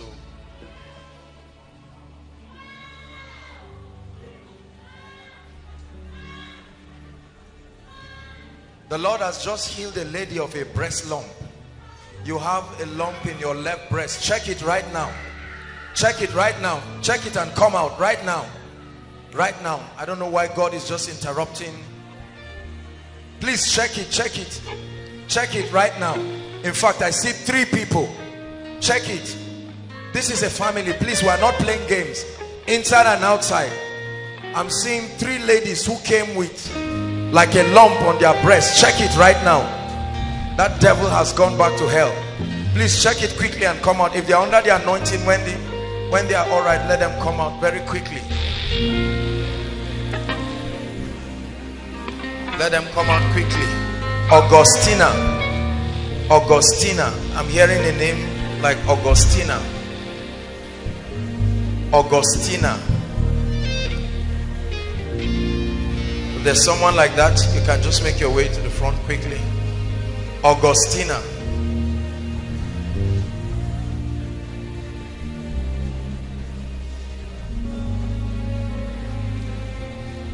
The Lord is judging evil in your family. This is oppression.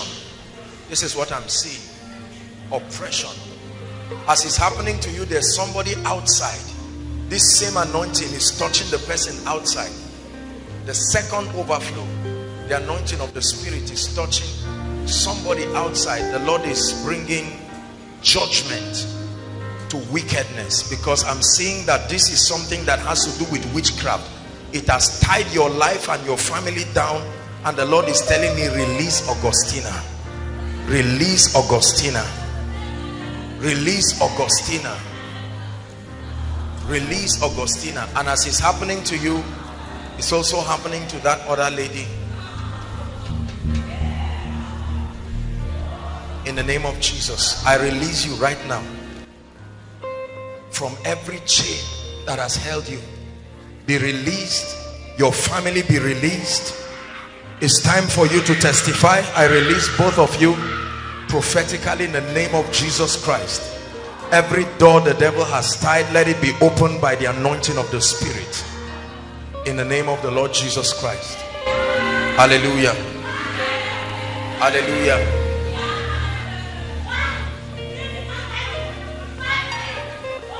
I'm seeing a whole family that came. There is a family God wants me to minister to. You are 5 people. I don't know if there is a mother. I'm seeing a family with 5 people who came from somewhere, and the Lord wants me to minister to them. You are 5 in all. You're 5 in all. Please, when you identify them, they can come up so that we will just minister to them very quickly. Hallelujah. For God so loved the world. For God so loved the world, and the Bible says that he proved that love by giving his only begotten son. Please listen. Don't worry about what is happening. Just let me have your attention, please. It says he gave his only begotten son. This, we can take it from there. That statement, he gave his only begotten son, is the summation of the substitutionary sacrifice of Christ. Are we together now?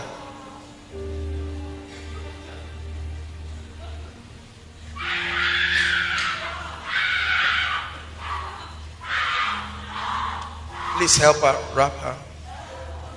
I command that spirit to leave her right now. Now.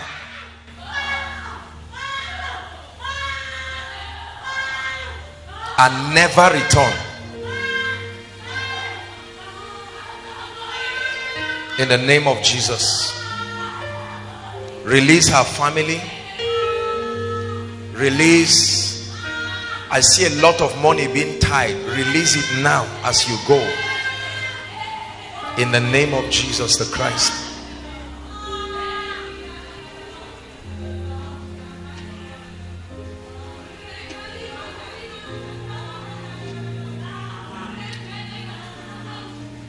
Hallelujah. So the Bible says he gave his only begotten son. Hallelujah.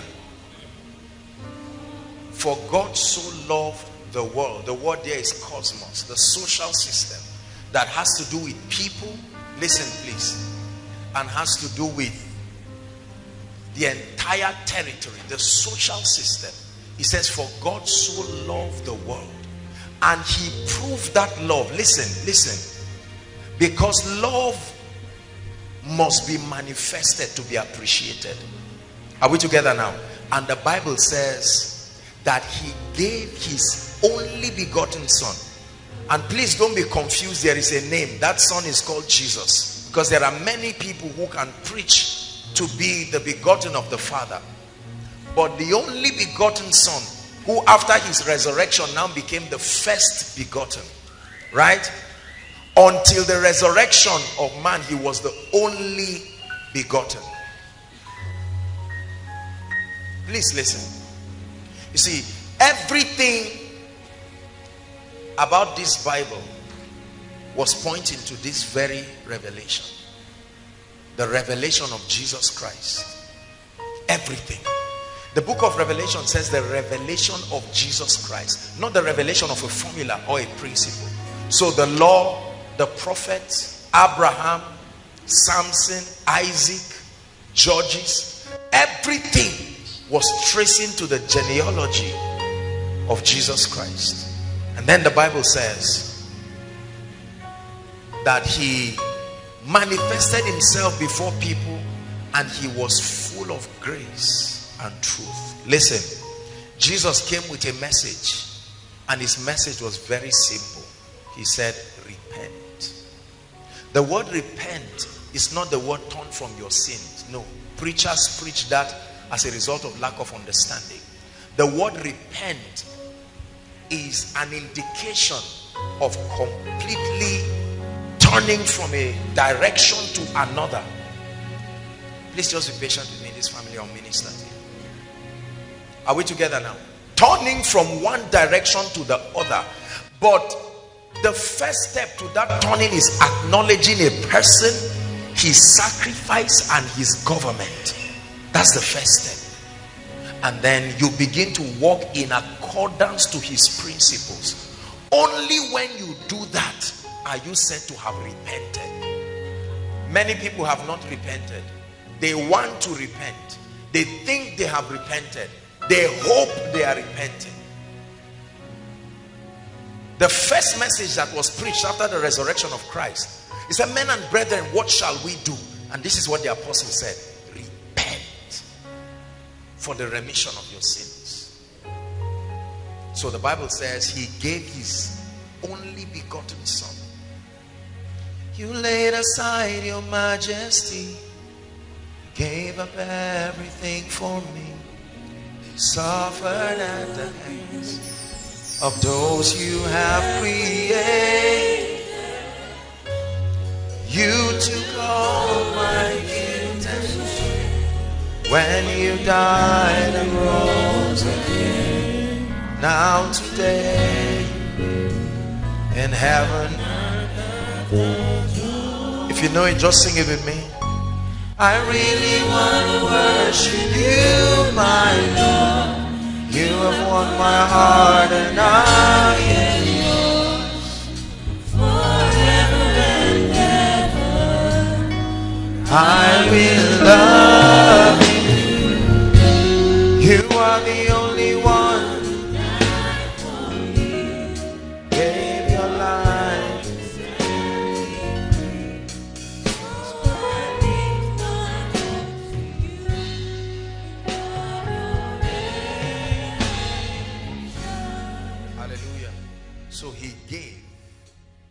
like you give your ATM for someone to use and withdraw money. He gave, he donated. And Jesus came upon the earth and he began to do many great things. Listen, Jesus did not just come. Please, I want you to pay attention. It's going to be very brief and we'll begin to pray. Jesus did not just come to show us how God looked alone. He came to show us how we should look. So when he walked upon the earth, he was the prototype of God's idea of the man he had created. He was invincible, the Bible records, above situations, above circumstance, with unlimited power, yet a man of extreme self-control. He knew when to speak and he knew when to keep quiet. There would be so many sick people, like the 10 lepers. He would heal one and just walk away, because his desire was not to show power. His desire was to do the will of the Father. He was more interested in bringing satisfaction to his Father than building a ministry. People tried to say, look, build a ministry, and he said, no. I can of my own do nothing, as I see my Father do. So he came to show us the prototype of the true Christian life. A life that is completely yielded to the will of the Father, void of self-ambition, void of a desire for vain glory and personal gratification outside of Christ. A life that is crucified with Christ. Are we together now? And then the Bible begins to describe to us that which happened today many years ago. We know it as the passion of the Christ. It started from the communion, where they came into him by covenant so that they would authorize him. John chapter 6 says, except you eat my flesh and drink my blood, you cannot be part of me. You cannot have my life. So while they were taking the communion, they were giving him access to carry the sin of man upon himself. And then the Bible says he went to Gethsemane and there he cried. He prayed until tears were like drops of blood. Afterwards, he was ready to be crucified. And brothers and sisters, I know that we celebrate Easter. Today is Good Friday. Pain is what made today good. Are we together? Sacrifice is what made today good.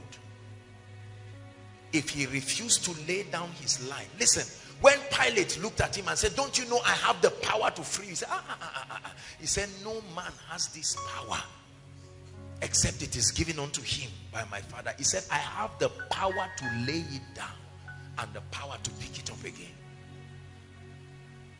In other words, I was not coerced. My love for you made me to sacrifice my life, my reputation, and everything.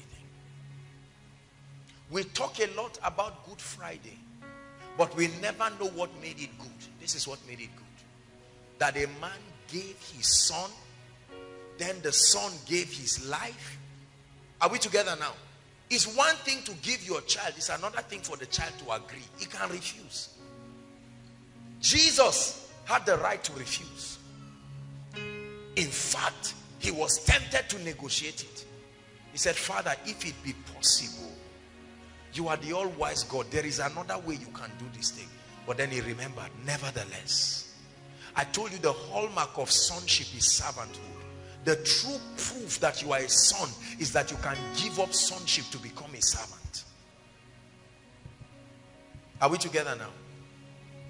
The Father gave Jesus. Jesus gave his life. And don't be confused. He gave his blood. He gave his righteousness. Are we together now? He gave up his position. And when he was doing that, he had you in mind. Listen, listen. He never went to the cross because of anything he did of himself. The Bible says he was a man touched with the feelings of our infirmity, yet without sin. But he took your place Because the Bible says we all like sheep have gone astray. Right? He said every man has gone his own way. With our ideas about God, our ideas about success. Would you give our mother a chair, please? Let her just sit down. I'll minister to you in a moment, please. At least let her just sit down. Hallelujah. Well, all of you, you can sit down. I'll call you now. They're all looking at me. Sit down. Especially this, my friend. Friend, how are you? What's his name? Aaron. Kelvin. Just get somewhere they can sit around, and I'll attend to you now. Just 5 minutes. Let me establish what. Hallelujah. So, please come, sir. I offend a government and they are about to destroy me. Listen, please. About to destroy me. And the Bible testifies that I have no power in myself. And then someone comes, and while I'm on my way to destruction, he interrupts and he says, I love you too much to let you keep gambling and trying your way. This is what I want you to do. Stand back and watch me pay the price. And while he was on the way, while they were flogging him, in his mind he was saying, mankind, I hope you are watching. This would have been you. I hope you are watching. I hope you are watching the scars. As he began to bleed, he said, I hope you are watching. See, if two people come and they tell you they love you, the best answer to give those two people is, I'm watching. Because love is a verb. Are we together now? I am what? Watching. All kinds of things have told you they love you, but they left you. But Jesus said, watch my love. I'm not going to make noise about it. First, stand back. And while they flogged him, he said, if it's for you, I will still go the extra mile. And they flogged him. The Father gave him, he gave his health. The Father gave him, he gave his prosperity. The Father gave him, when we say his life, let's break it down. What is in his life that he gave? Because that's what he gave you. What was in the life of Jesus? The ability to reign and rise above sickness and diseases. The Father gave him. He gave it away in exchange. The Bible says he was rich, but he gave it. Are we together now? He had a reputation of dominion, but he laid it aside. I hope you know that they stripped him naked. The covering you see around is just for social reasons when you are watching movies. A 33-year-old man, naked. Children watched him. Adults watched him. People mocked at him and said, you claim to be a king. And he said, this is all for you. Are we together? Blood dripping out from every part of his body. Every time he was tempted to give up, he said, no, if I give up, where I stop is where you must continue. And I know that even if it was for the last nail, you still will not be able to take it. See, listen, if you think what happened on the cross is what Jesus just died for, physically, you will be deceived. Because there are human beings who have been crucified. What he stopped you from was not the physical activity. It was what was happening in the spirit. You can do the physical one. I guarantee you, people have been crucified. But you don't know what that meant in the spirit. A lot was interplaying in the spirit while that was happening. He became Adam from Gethsemane. From Gethsemane to the cross, he was no longer the Christ. He was Jesus, Adam, the very man of sin. Mortality came upon him. Please listen. And the Father kept watching. He had given him, and he knew that it is more blessed to give than to receive. So there was no negotiation about receiving. The blessing was that he would bring many sons into glory. Are we together now? When they took him to that cross and they nailed him, as his blood began to drip upon the earth, and in that excruciating pain, It was a way of torturing criminals. He was not just looking at Mary and John. He was looking at you. He was looking at me. He was looking at every witchcraft in our family and every ordinance of darkness. And he said, if it's for you, I will do it. But he made a very interesting statement we are going to establish tonight. 3 words that represented victory. It is finished. Oh, hallelujah. I didn't study English, but I know that when a man says it is finished is a reality that is present and continuous forever. Not it was finished. You would have said the condition for it finishing has changed. So we have to start another one. It is finished. The question is, what is the it that has been finished? First, that inability to access the Father. We call it lack of righteousness. He said that error is finished. That Christianity that has to do with ceremonial cleansings, having to atone for your sins by your own strength, I've brought it to an end. That ability of saying qualify and come to God, he said it is finished. You now will come through my own invitation, my own access. Like I organize a program and I invite someone, and when you are about to drive him, I say, no, that's my guest. Come. But you are not only his guest, he also made you the one to be celebrated. Please listen. There is a dimension of this we have not learned, and this is what I want to teach us. When Jesus went to hell and met Satan, a discussion transpired. And Satan said, remember Adam? And he said, I don't remember Adam. I am him. Don't you see? This is Adam.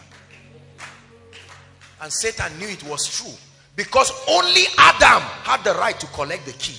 No other man could collect the key. And so he went as the second Adam and said, you killed Adam and every man that came from him. Let me have the keys. Revelations 1 verse 1. When you read downwards, I am he that was dead, but now I am alive and I hold the keys. He collected the keys. Listen. Access to the earth, access to dominion, access to God's life. That's the most important part. The life of God. I'm going to explain it. When he resurrected, watch this. Did you know that if he just started walking and doing all of the things he did, man would not be able to partake of it, because he had not ascended to heaven? It would just be that he was victorious. And then the Bible says, according to the book of Hebrews, that he went to heaven as the high priest, the lamb, the sacrifice, as everything. And then he took his blood, poured it upon that tabernacle, and said, Father, you are just for seeing that man does not have access to divine health and all of this, because you are a just God. Your throne is founded upon righteousness and justice. The Bible says they are the foundations, meaning there's no negotiation that will bend it. But now he says, every time you think justice, let mercy begin to speak. Watch this. I really want you to get a revelation of this. It will change your life. Every time the voice of judgment, the voice of justice begins to speak, I will not fight it, but remember that I not only paid the price, I paid the price for everybody who will be an offender on this path. Are we together now? When that happened, a coronation happened in heaven. We see that coronation. The psalmist gave us a revelation, and from Philippians chapter 2, the Bible says a name, an office, an identity was given to him in heaven, to sit upon that throne. Are we together now? And the Bible says anything that has to do with man's redemption man's vindication must pass through him. Meaning, a man is only condemned when he condemns that man. A man is only justified when he justified. The Father put it in his office. Are we together? Watch what he did. When he sat down on that throne, he told man, there is another dimension you do not know. I know that I paid the price for you, but I want to teach you another dimension. We paid it in covenant. Listen. You did not participate in anything, but out of my love, I took you and made it as though in me you were the one who paid that price. So not only did he die for you, you died in him. Are we together now? So in Christ, every man's iniquity, every man's basis for accusation was nailed in Christ. Paul saw this in Galatians 2:20, and he said, I have been crucified with Christ. Nevertheless, he said, I live. Yet not I, but Christ. It's an exchange. He died for me. Now I live in him. In other words, the day Jesus Christ dies, there is no reason why I should be alive, because we're in him. So my life is no longer something I get outside of him. My life is an overflow of what I have received from him. And he's so designed that from that point hence, listen, everything I derive will be because of him, in him and with him. My joy is because of him. My prosperity is because of him. Please listen. My peace is because of him. So at no point in this kingdom would I be found leaning on my own strength. Because the moment I lean on my own strength, the judgment of the law catches up with me. The only basis for vindication is to be in him. This is what he said. He says, he that abides in me and I abide in him, he said, the same will bear much fruit. He said, for without me, the word without means outside of me and everything that I have done, ye can do nothing. The basis of the believer's victory is what Christ did on the cross. But not just what Christ did on the cross, because that's what a lot of people say. Oh, I know what he did. No. Let's continue. John 3 verse 16. Please give it to us so that we can finish up. It's not enough to know what Jesus did. That's not where I'm going tonight. This is the part that concerns you. That whosoever believes what? No. It didn't say that whosoever believes anything. There is a specific thing you have to believe to have life. You can believe Jesus is a prophet. It never gives life. You can believe Jesus is a healer. It doesn't give life. Are we together? It says, believe in him. Who is the him? Who is the him? No. You see where we miss it? We have been believing in rubbish. Who is the him?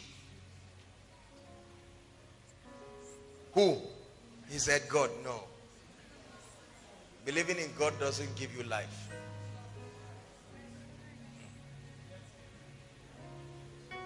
Who is the him?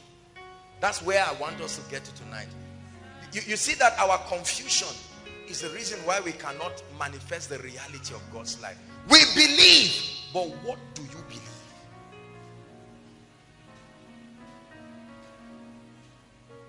Are we together? You can believe the shepherd. Believe me, you will not be saved. Believing in the shepherd does not bring salvation. Are we together?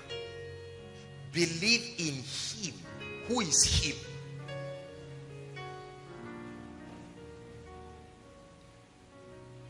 The Bible, I love the way the Bible puts it. As many as believed in him. See that? Brothers and sisters, I am many things, and all of those dimensions can give you different operations of me. Are we together? A child believes a father, a worker believes a CEO. A Jimmy's daughter believes in her father. She doesn't believe in a CEO.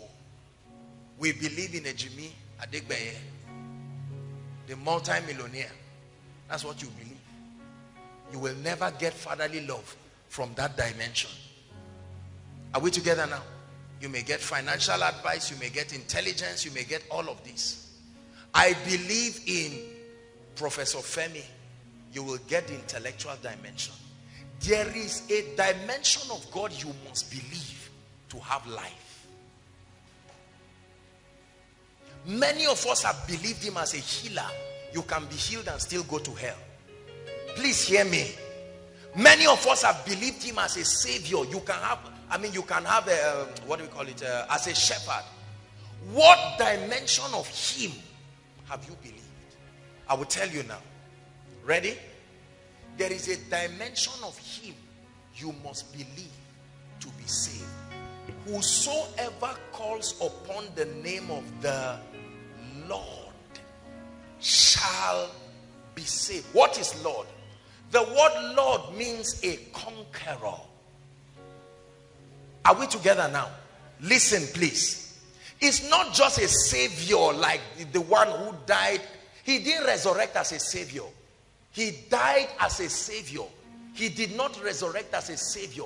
He resurrected as Lord, a winner, a champion, one qualified to transfer what he has. And the Bible says whoever believes that, listen, whoever believes in him, that name that was given, he said he shall not perish. The word perish there is not the word go to hell. Are we together? Because the Bible says whoever does not believe is already condemned. Shall not perish. Here it is. But have money. But have. The word everlasting is a wrong interpretation. Everybody has everlasting life. Everlasting life is life that does not end. Your life does not end.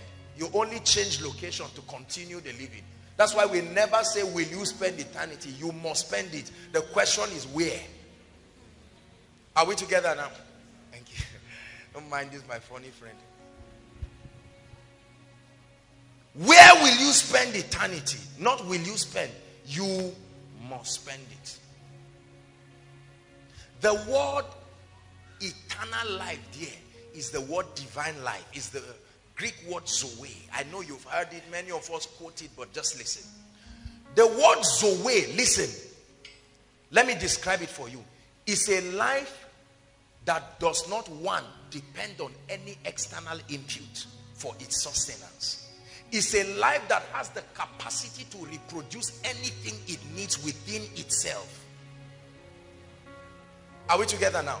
Like you do not have to source for anything. Within that system is self-sufficiency. Within that system is the ability to be any and everything. That life can become health. That life can become victory. That life can become wisdom. So when the Bible says we have life, it doesn't mean we just have a new way of breathing in and out. No, something came upon you that all of a sudden translates you. Please, I want you to believe this. The Bible says the focus in the whole story is the believing part. Whoever believes in him, the Lord, who was a savior, became a conqueror, now sits as a king. The Father gave the Son. The Son gave his life. Your job is to receive that life. When you receive that life in reality, the Bible says certain things will begin to change. You see, the life is a programming. The moment it enters you, it deconstructs itself to different dimensions. Please listen. The life of God is not just a vague thing that comes upon. No. It is the life that begins to open you up to the mysteries of the kingdom. It is the life you have received that begins to immune you from the activities of darkness. Many people have not received this life. They want healing, but they have rejected the life of God. Many people have come out for altar call. Father, I'm born again, I believe in you, this and that, but they have not received it. He said, as many as received. Brothers and sisters, you can reject it. Many seated here have rejected it. I give you my ATM card, you refuse to collect it. You can reject it. Yet you need what only my ATM card will give you. You can borrow money from Pastor Lawrence, borrow money from Promise, and so on and so forth. And I say, take my ATM card. The point is, you don't just take it and hold it. When you take the card, something will make you turn behind and begin to read and follow. You see, the life of God is not, how do I put it now? It's not like something you just put in your pocket. All right, look at this. I have this handkerchief. So we say, I have the life of God. Do you have it? Yes. No, that's not the idea of the life of God. The idea of the life of God is like a programming. Something enters you and begins to work in you. It is God who is at work in us to will and to do. So it's working. The moment the life enters you, it's like a genetic mutation. It starts altering your configuration. Are we together now? And the Holy Spirit is the custodian of that life. When he comes, he begins to open you up to the realities of the kingdom. All of a sudden, listen, because of that life, you are now spiritually alive. You can have the sensitivity to know that life was not supposed to be like this. Why am I always failing? You will never just know that ordinarily. It takes that life to open that awareness in you. Are we together now? It's like glasses. You all of a sudden start seeing life from another perspective. No, I'm not supposed to fail like this. I can't just be taking it like that again. Something must change. No, I've seen a trend in my family. People don't get married till they are 45. I'm noticing that something in my external environment is fighting the reality of that life. And the Bible says, he who has the Son has eternal life. Zoe, God's kind of life. Now watch this. Although you have that life, it takes the ministry of the Holy Spirit, please listen, to open you up to the operation of that life so that you can receive the fullness of the benefits of that life. This is where a lot of people miss it. Oh, I have life. I have life. The same way you say, I have a car. The same way you say, I have an ATM card. Can you use it? I have given it to you. Do you know how to activate the operation of that life? Do you know how to make that life work in you? We have been taught that it works automatically. No, sir. No, sir. You can claim to have the life and still die of sickness. Now, this is where Satan's ministry comes. The thief cometh not, but to steal, to kill. If you don't have anything, he doesn't come to steal. Are we together now? Satan comes, his first ministry is deception. What is deception? Painting an untrue picture and convincing you to believe it. So you believe that I do not have this life. If I truly had this life, I should not be sick. Are we together now? If I have this life, I should be doing exploits academically. If I have this life, now listen. Here is where the confusion has come in the body of Christ. There are those who are saying you have this life.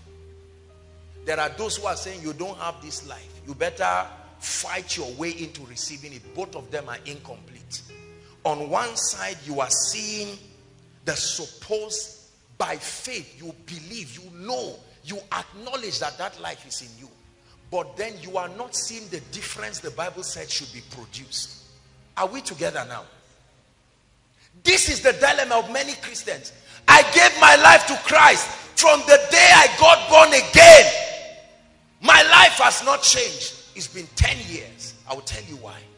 Eternal life is being frustrated within you because you have not been taught how to release and activate the operation of the content of that life. It's like buying a phone. You admire it, you look at it, but you do not know how to work with it. That was the lamentation of the psalmist in Psalm 82 from verse 5. He says, they know not. Not they have not. They know not. Neither will they understand. He said they grope in darkness, and so the foundations of the earth are out of course. The next verse says, have I not said, ye are gods, and all of you are children of the Most High? He says, but you shall what? Die like mere men. Listen, please listen. An heir, as long as he is a child, does what? The Bible starts by calling him what? An heir, a partaker of an inheritance, a partaker of a reality. But it says as long as he's a child. The word child here is devoid of strategy, devoid of the ability to understand the operation of that process. He said he differed not from a slave. I can receive the life of God that contains health, vitality, prosperity, and still be under a curse. I tell you, hear me, brothers and sisters. Because we misunderstand the prophetic dimension of God's word. Therefore, if any man be in Christ, he is a new creation. But we do not know that the communications of God are twofold. There is the prophetic communication of God, speakings according to his realm of existence. But there is the experiential manifestation of that prophetic word. It is the nature of God to call things as though they already appear. Are we together now? Hebrews chapter 2, he put it very beautifully. He said God had put all things under the subjection of man. He said God did not leave anything left, but he said, as it is now, we do not yet see all things. Are we together now? So you have come to answer the altar call. The life is in you, but you went back, and the exact same thing you know happens when a man is under a curse is happening to you. Now you went to a pastor and said, pastor, you said if I'm born again, this thing will leave. But the person said, yes, is it not in your Bible? We're already together. Now you are born again, brothers and sisters. But the truth is, if you will be sincere, you are still seeing those traces as if nothing happened to you. So it puts believers in a dilemma. There are those who are saying, keep believing that it's gone. One day it will go. Hey, wonder shall never end. If you have that kind of ideology, you are in for trouble. And then on the other hand, there are those who act as though they really have nothing. So they are trying. They live per day. We survive today. Let's see how the war of tomorrow will be. I know that there will be all kinds of things. Are we together now? So, although they read that there is victory in Christ, the truth is they don't believe it. They just know, let's fight per day. They are the ones who suspect everybody and everything. If Sam looks at you like this, is a sign that he's an enemy. So they live their life with the consciousness of an aberrated perspective of warfare. And by warfare, they mean a consistent, never-ending contention. Both are wrong. Are we together? This is prophecy. But there is a place for the manifestation of prophecy. Jesus Christ has done everything he needs to do. But I have a role to play. Nobody gets saved just because Jesus died. You will go to hell. There is a response. Please listen. The idea of grace does not mean not participating. No. The idea of not participating in a process to call it grace is an aberration. Are we together? The difference between grace and the law is what kind of participation. There is a participation that is unto the flesh. There is a participation that is a response of faith. That is the participation that brings results. Are we together now? So if the Bible says by tithing you open your heavens, when I'm tithing, I'm not acting under the law. I'm not trying to do something. I am responding. There is a difference between doing something to gain righteousness. But in any case, there must be reception by faith, and that in itself is a participation. This looks very simple, but it's at the foundation of the lack of results and the miracles that many people are not receiving. I don't want us to waste this night and just get up and see people fall under the anointing and celebrate miracles and go back. I want you to live victorious. If all you think is healing, you will be frustrated. If all you think is on my, think God's life and all its content, Zoe, the life of God, that can become any and everything. Any and everything. Christ has been made unto me through his life wisdom. He's been made unto me strength. He's been made unto me prosperity. That life is the word. And as the word opens up, it shows me the dimensions of its operation. And then I look out first to believe. Number two, to respond. Everybody say believe. Say respond. This is your part as a believer.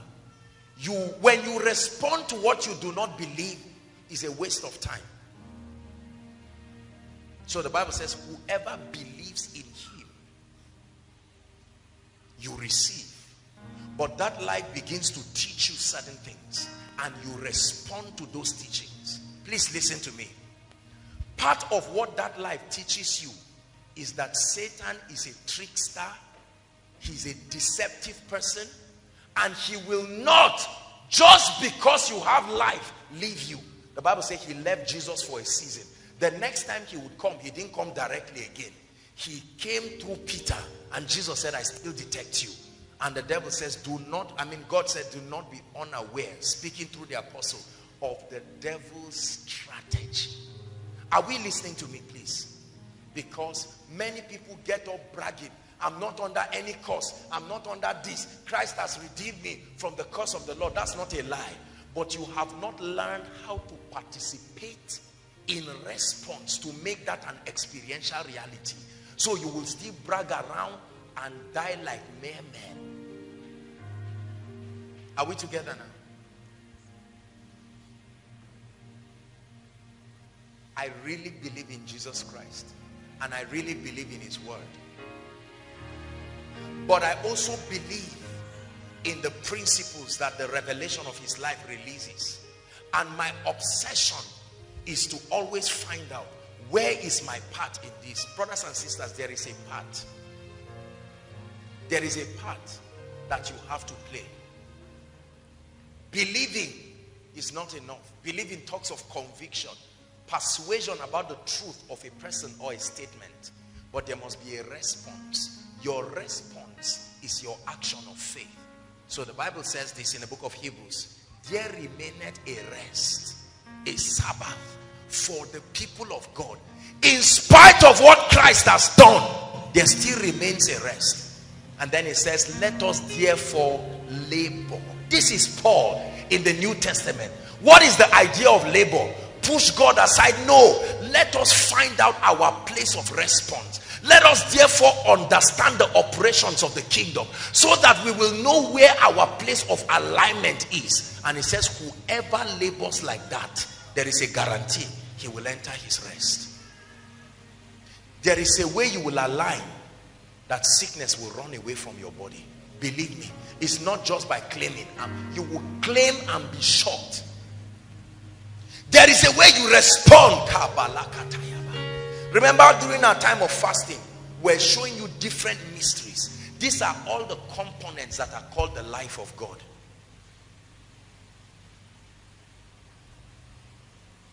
Right?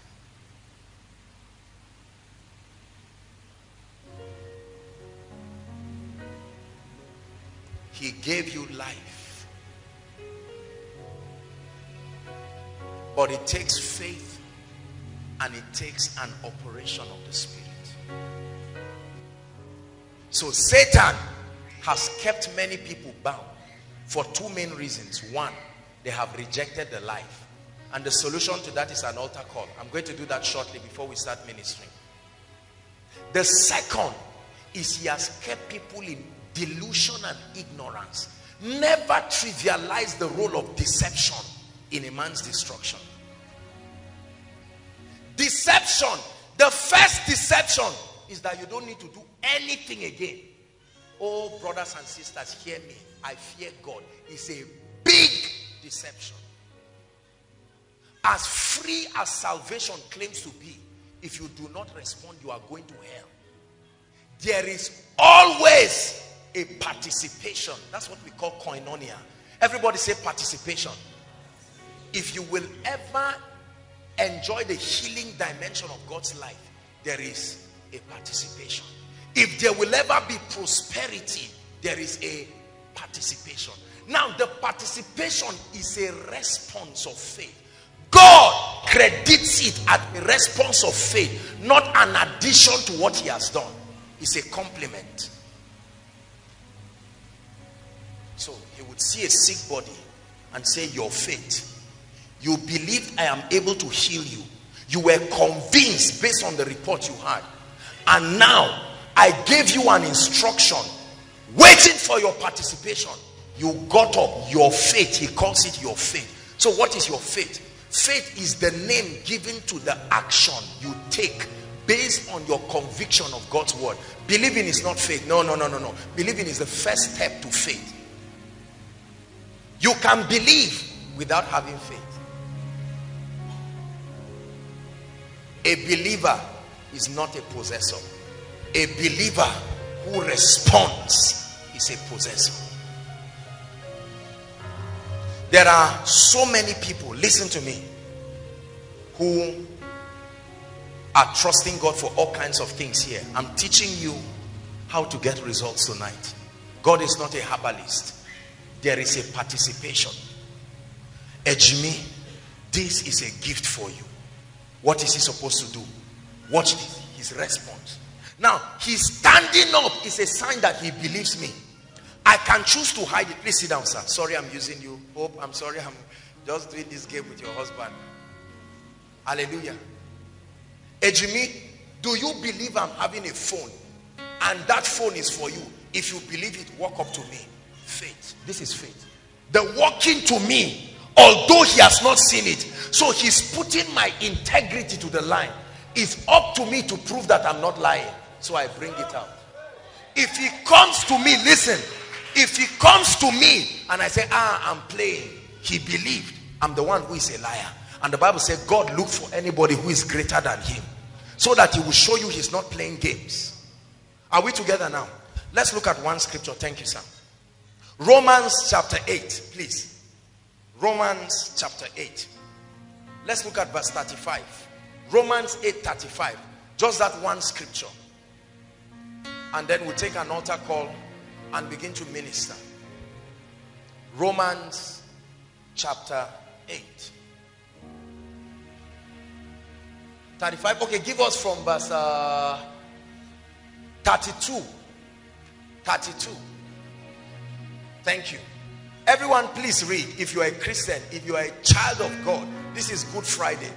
Well, even if you are not a child of God, read. I will soon make an altar call. 1, 2, read. He that spared not. Stop. Who is the he now? God. He's trying to make a statement and is tying the certainty of that statement to something he had done before. It's like saying, he that built this bridge in Kaduna and built it excellently is about to build something. So in case you doubt what I'm about to do, find out whether I did that thing or not.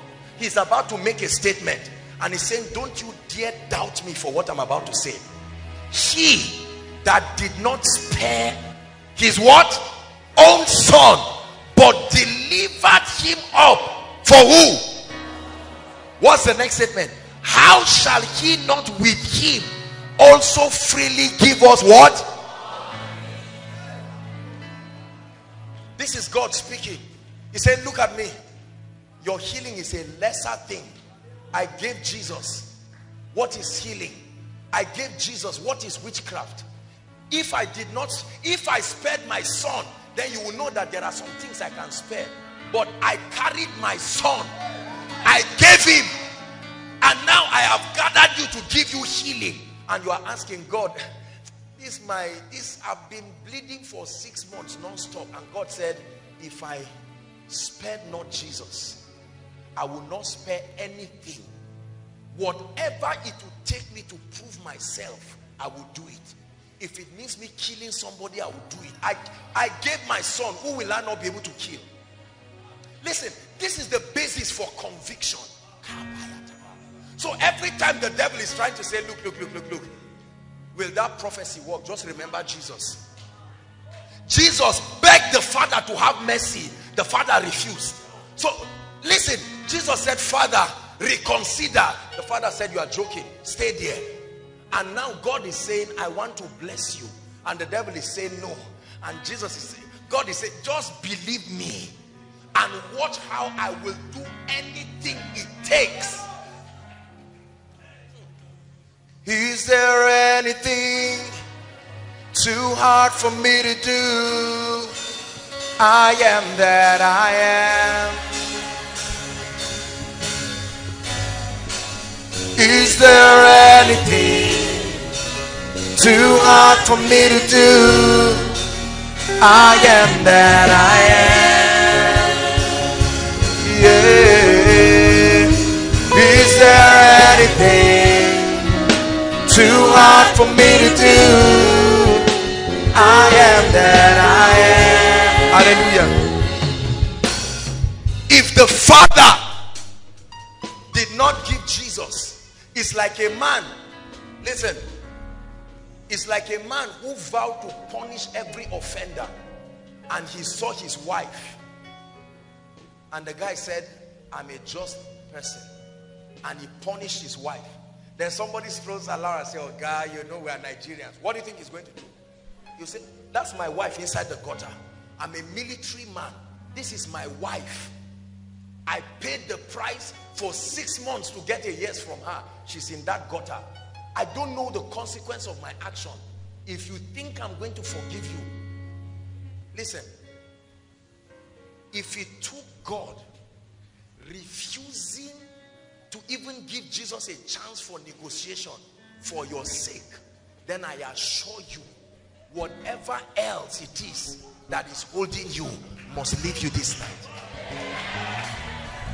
Hallelujah. Do you believe me? We are going to pray and say, Lord, help my unbelief. That, listen, that spirit that makes me keep wondering, can God do it? Listen, don't make that foolish statement tonight. I was praying tonight before I came here. I was praying on the invitation card for my neighbor's wedding. If you know the story behind that dear woman, she shared it here, all kinds of things. When I met her, the devil was almost destroying her life. Had fibroid that was almost big like the size of a baby. She shared her testimony here. Supernaturally, that devil of fibroid came out the way a woman gives birth. It came out like that without surgery. And people were saying, can you marry? Time has gone.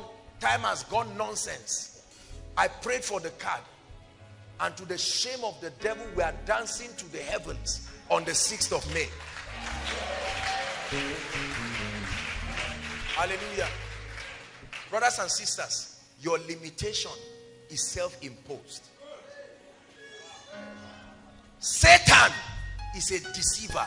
He comes to you and says, but can they really hear your voice? We are going to pray. The only prayer I want you to pray tonight is to challenge unbelief and say, Lord, I lift my faith. I'm ready to respond based on my conviction. Lift your voice and begin to pray.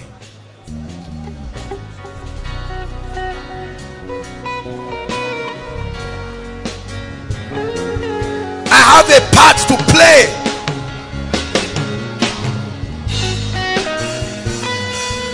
I lift up that wall of unbelief. Please pray, pray. You are able.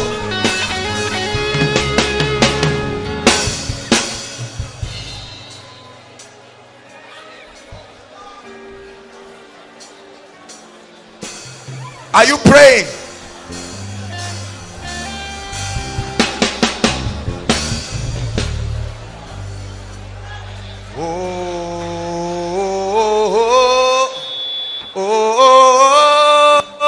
He's able.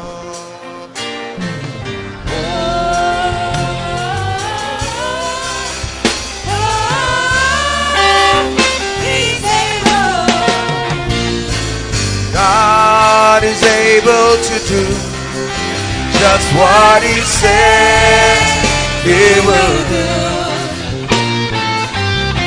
He's gonna fulfill every promise to you. There's the part. Don't give up. Don't give up on God, 'cause he won't give up on you. He's able. Listen. The second prayer point, I already sense the anointing of the Spirit. I'd like you to mention everything that must leave tonight. Listen, please, just follow these instructions. I told you your response is where your faith is. There are things that should go. Don't just keep quiet and watch them. The Bible says speak to the mountain. Open your mouth and begin to mention them. Don't keep quiet.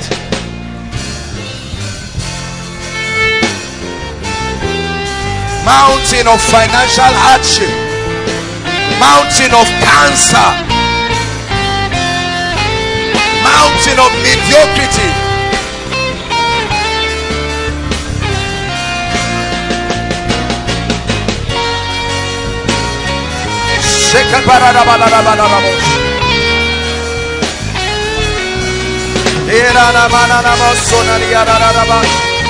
oh, you must go, you must go. In the name of the Lord Jesus.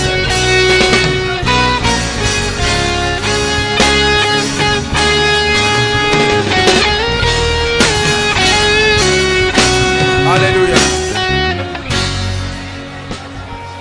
Say after me tonight, in the name of Jesus.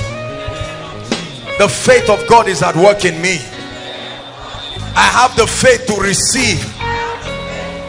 I have the faith to believe. I have the faith to respond. Please listen. Do you know what happened in Acts chapter 4? Don't turn there. The Bible says they went to a gate called Beautiful. Please, Jimmy, sit down, sir. Watch this. It says they saw a man who had been there, and he called on them for alms, and he thought they were going to give him alms. Peter and John.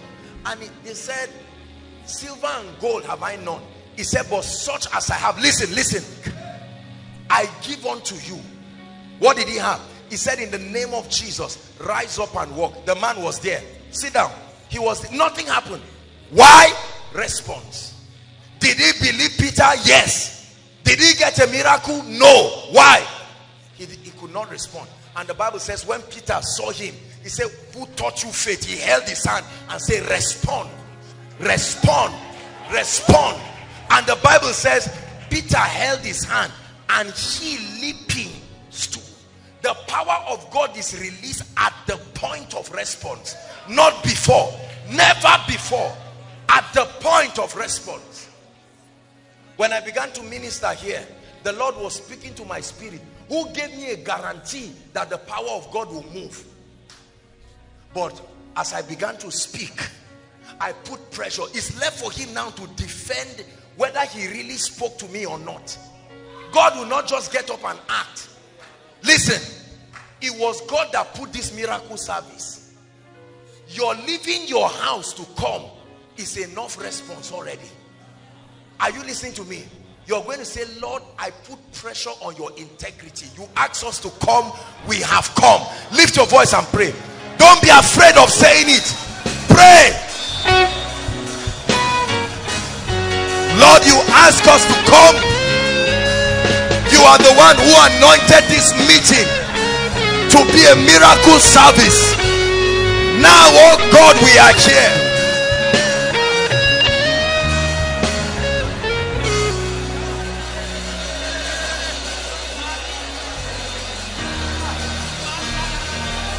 Put pressure on his integrity. We have come, oh God, that you prove yourself.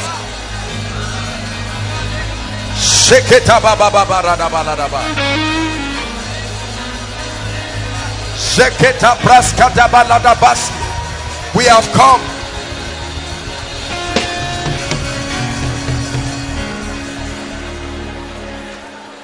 Hallelujah. Hallelujah.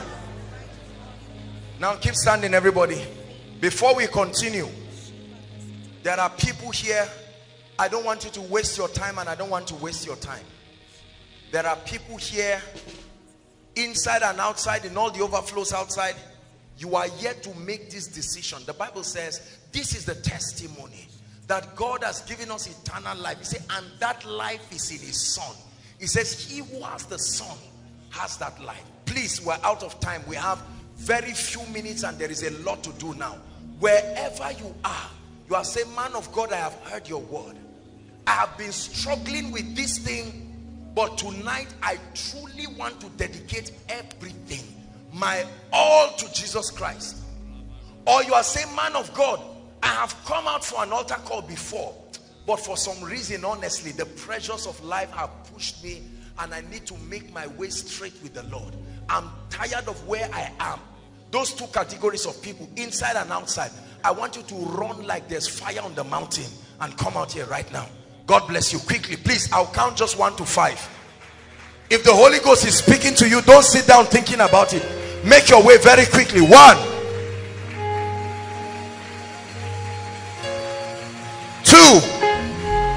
Run like there's fire on the mountain. Especially those outside, please, you need to run. Run to Jesus. As you stand here, please keep talking to him. Don't just stand looking at me. God bless you. Run to Jesus. Oh, win that war tonight. This is an issue of your destiny. Koinonia, can you appreciate them? This is a harvest for the King of Glory. You're saying, Lord, I'm tired of living my life my own way, mismanaging my life. On this Easter Friday, I give everything to you. Keep coming. You are saying, Lord, Easter Friday you died, for God so loved me, he died for me. I'm tired of living a life that is not worthy of my calling. There are still people outside. Please run and catch up quickly. As the Holy Ghost is speaking to you, and say, join them. Make your way quickly. You're saying, Lord, I'm tired of habits, tired of addictions. Run to the cross. Come running to the mercy seat. Keep coming.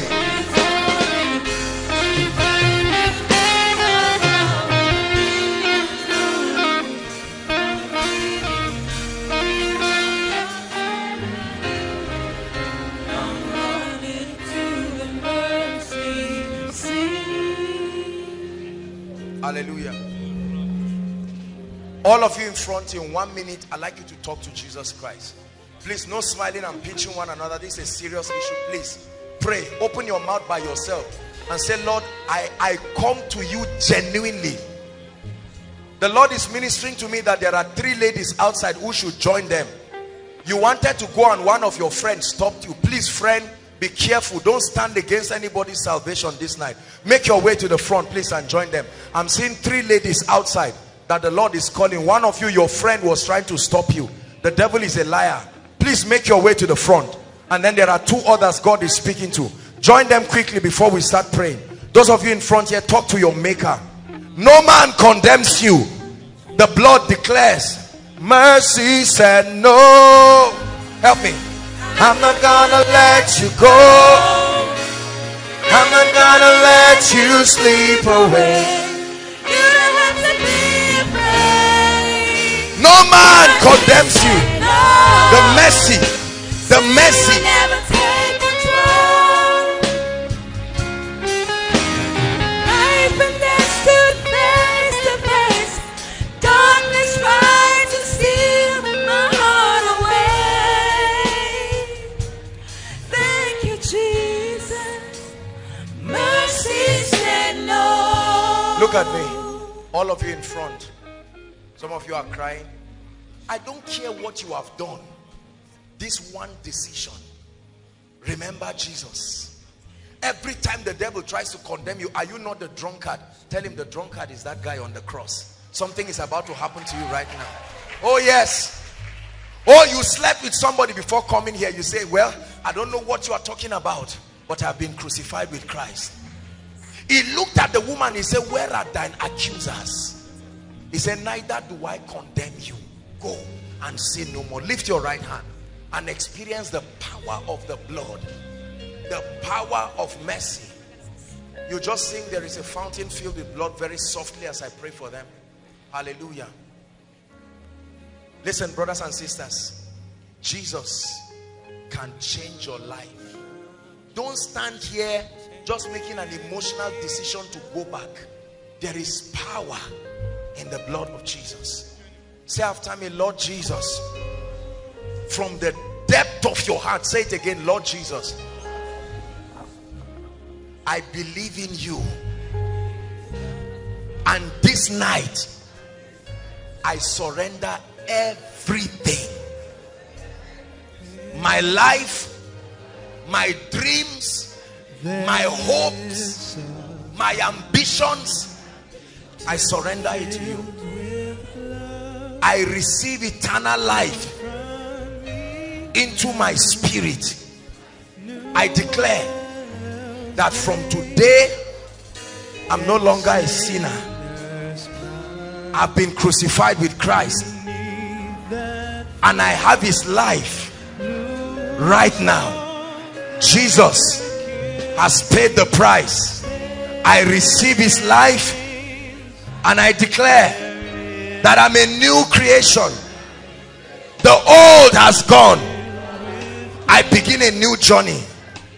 Satan, you no longer have any accusation against me. I pray for you. Keep your hands lifted. Father, on this Good Friday, we present these souls as trophies to you. This is a response to what Jesus did. Oh, receive these souls. Koinonia, present these souls as trophies of victory. Trophies of victory. This is the sacrifice, the rewards of the sacrifice. Hallelujah. I pray for you. I declare that your sins are forgiven, and the power of sin over your life is broken forever. Every guilt the devil uses, I don't care what it is tonight. The same way you wash a dirty cloth, in fact, the way you bring a new one, that's how the pages of your life is. He gives you a new beginning in the name of Jesus Christ. Hallelujah. A big congratulations to you in the name of Jesus. Now listen, I want you to do this real fast so you will join us. I'm about to minister to people now, and we're going to be very, very fast. Hallelujah. I'd like you to follow the gentleman. There are people all around. They will lead you outside. We want your information. Please, you are born again now. Christians don't tell lies. Make sure that you write your number, you write your name. Just follow the instructions. No fighting. Be patient until it gets to your turn. They'll have your information, and you quickly come back and join us in the service. Please do that as fast as possible so that you can participate fully in what is happening. God bless you. Every other person, begin to pray in the spirit. Rise up on your feet and begin to pray in the spirit. And say, Lord, my time for visitation is here. I won't give up. No, I won't give up. I'll keep pressing on till my answer comes. I won't give up. Lord, I won't give up. I'll keep holding on until my change comes. Lord, I won't give up. Lord, I won't give up. I'll keep holding on till my answer comes. I won't give up. Lord, I won't give up. I'll keep pressing on until my change comes. Please write your prayer requests very quickly and submit them. Let's do it quickly, please. 1 minute, everybody. If you have the prayer request of I understand that Koinonia is being streamed live right now. Can we honor God for that? Yes. It's being streamed live. We appreciate the media for their creativity. And for all our online people, we love you. The same power that is working here is the same power that will work everywhere you are, in the name of the Lord Jesus Christ. So please quickly, please, your prayer requests. Listen, for those of us who are just coming, I don't want you to think this is some ritual. Believe me, God answers prayers here. God gave us a revelation. Hallelujah. And the revelation was the revelation of Hezekiah. Hallelujah. When he took the threat letter, and the Bible says he put it before the Lord and said, Lord, behold their threatenings. So please write it very quickly. And then ushers, let's be very fast. Please help some people with papers. Next time, maybe from maybe 2 or 3 months from now, we'll try to create expectation cards so that you can expectation cards.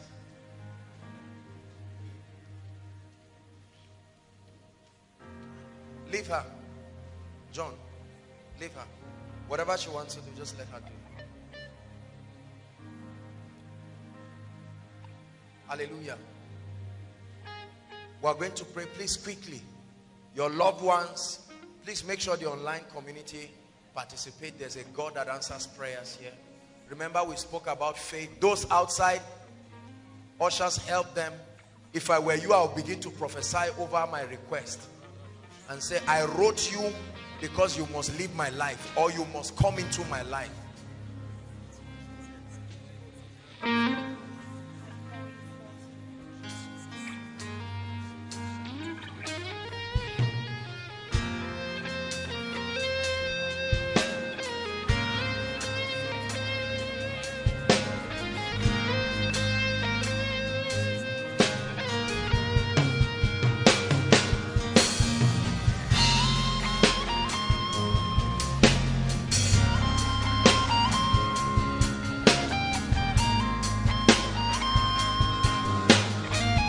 Hallelujah.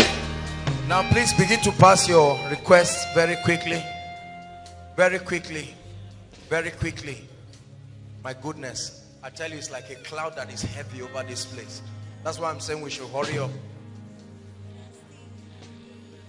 We feel the rain of your love. We see the wind of your spirit. Now the heartbeat of heaven, let us hear.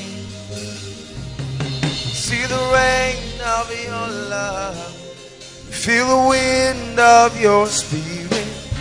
Now the heartbeat of heaven, let us hear. So let it rain. Let it rain. Would you open the floodgates of heaven? Let it rain.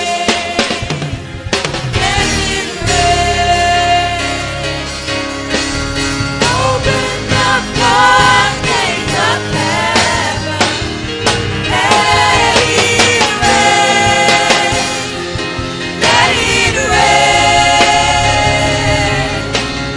Open the floodgates of heaven.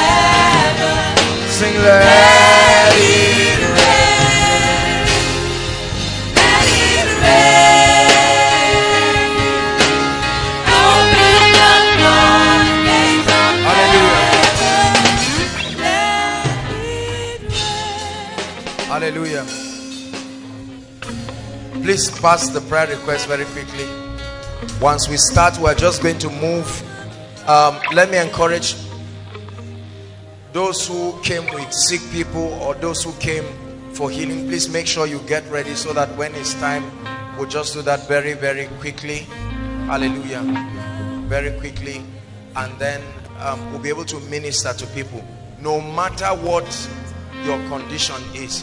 One of the things that we're going to be releasing today, listen, we had an encounter. We just returned from Ekiti State. It's a lovely place. And listen, something really happened. As they picked us from the airport in Ilorin to Ekiti, we passed a small village. Please listen. A small village, the border between Kwara State and Ekiti State. And I saw one of the most miraculous things in my life. I saw the obituaries of people. Listen, 132 years, 120 years. It's like nobody died except they were 100 and something. And in my mind I was saying, Guinness Book of Record has been lying to us for long. And the interesting part of it, listen, is that the people, they are not on glasses, their dentitions are still exact, they don't use crutches, they are walking firm.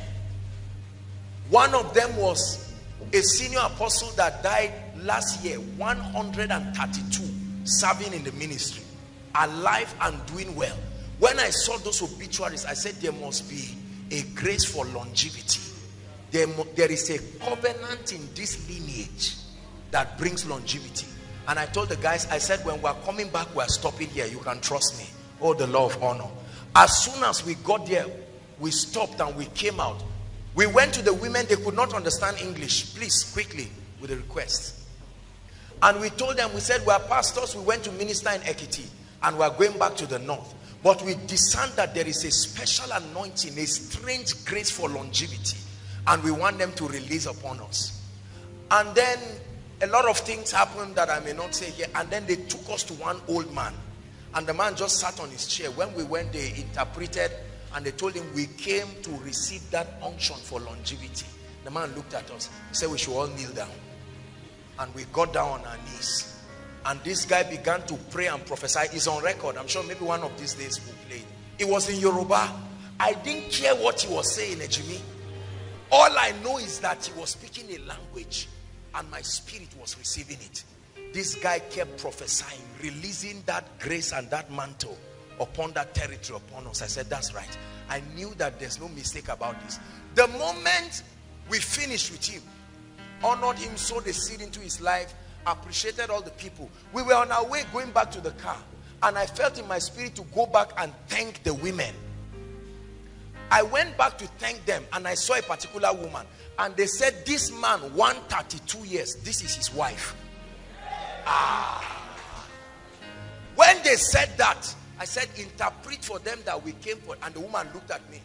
They can bear me witness. She just tapped me and said, you follow her. We followed her into a room. She just opened the door, and I saw pictures from one side to the other. She started showing me the pictures. I thought he was the wife of the man when he was in his old age, you know, like Ketura. That was the one and only woman he married. That means that woman should be at least maybe 120 years or something. Alive. These guys can bear me witness. No glasses, no crutches, no nothing. I said, what kind of grace is this? Brothers and sisters, there are mysteries. You've heard me say this thing. And when we finished, before we finished talking, we all got down on our knees and we told the woman, she first started singing a song. I don't know what it was. I don't care what it was. This woman spent like 10 minutes just letting it out from her spirit. And do you know, I don't know if I was sharing with them, I felt as if they put a crown on my head. That's how I was feeling. I knew I got this thing. Immediately she got it. I told her, I said, let's snap. I held her hands and we got to the place. We'll show you the video. And we snapped. And I said, I'm standing face to face with a woman 100 and something, alive, dentition complete, can speak, no glasses. It was you I was thinking about. I was happy to transport that grace. Brothers and sisters, we brought it. It must land on you tonight. Hallelujah. I was just looking, I was looking to empty everything I had. I said, what kind of grace is this? We went to minister in a university called Afe Babalola University. The man himself is 86 years, alive and doing well. In those regions, if you are 80 years, you are still a child. Believe me. Then when we were returning, I saw the shock of my life. 141 years. How many? 41. I saw the obituary. He just died. 141. I said, I got it. Let's see the devil that will manufacture himself from anywhere to come and take my life. No. See, listen. If you don't believe in transference of grace, you will die young. Don't you ever think it was because of the food they are eating. I didn't see any hospital around here. I just saw a church. And people, you can be 190 and not be able to talk, but you are 141. The guy 132 was still serving as a man of God. You are cooking by yourself, and you died and left the wife. The mama tapped me. In this place, once you are 60 years, you hold crutches. What cause is that? I always believed it, but now that I've seen it, there's that song that says, my eyes have seen. Don't play it. My eyes have seen it.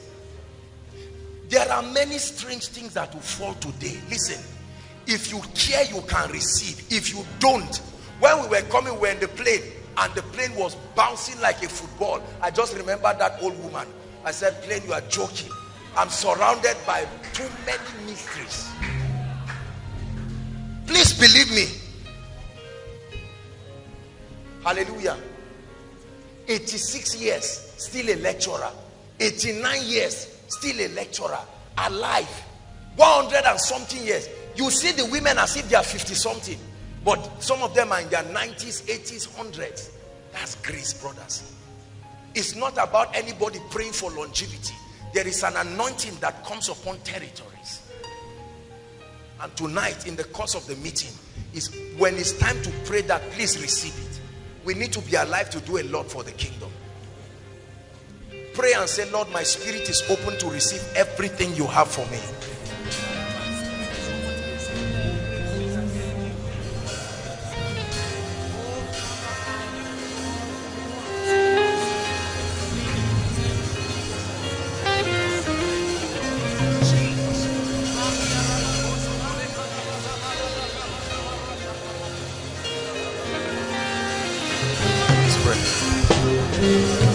Yes, Jesus. Hallelujah. Hallelujah. Lift your hands. I want to pray. Why do we do this all the time? We do this because there are spirits, listen, that stand in the way of people's destinies. Don't think that deliverance is just something we do mechanically.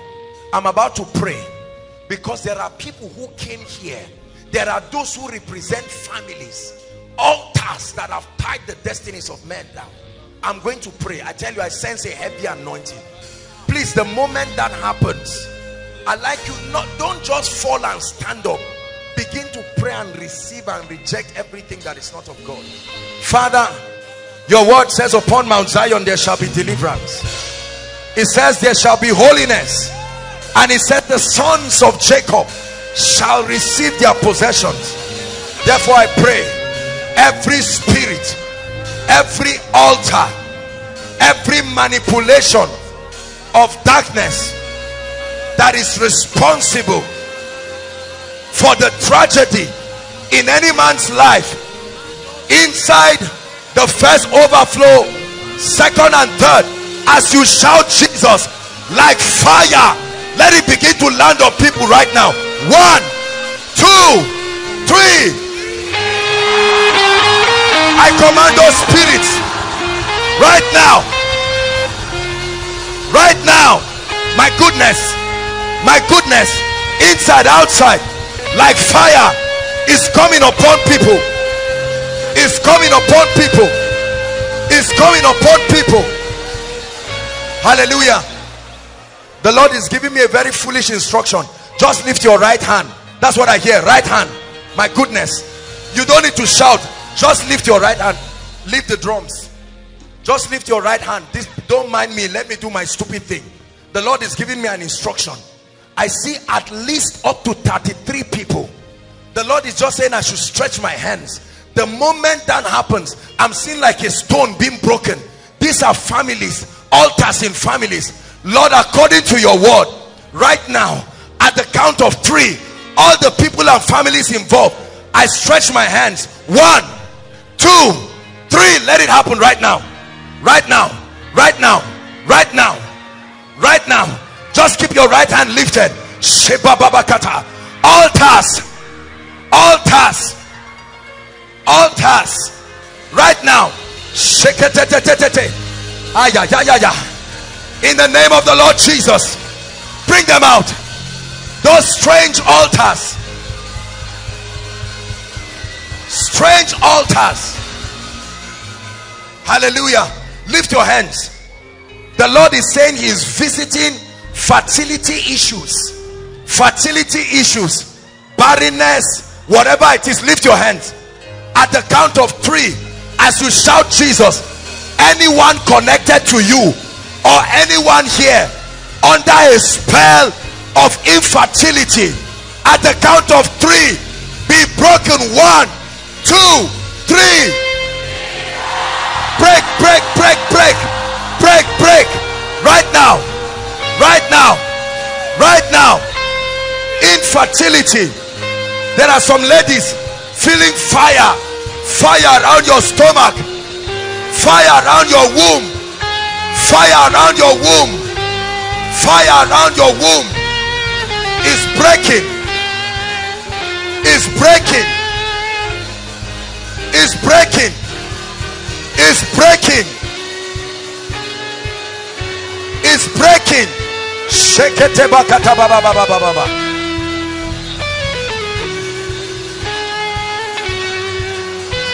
Is breaking. Hallelujah. Please lift your hands. The Lord is speaking to me. There are people here, everything you touch dies in your hand. Lift your hands, please. No matter what it is, if it's a relationship, it dies. Jakatarata mandereto shota. At the count of 3, let fire fall. Every cause of bad luck, at the count of 3, shout Jesus. 1, 2, 3. Go, go, go, go, go, go, go. Go, go. Right now. Those altars.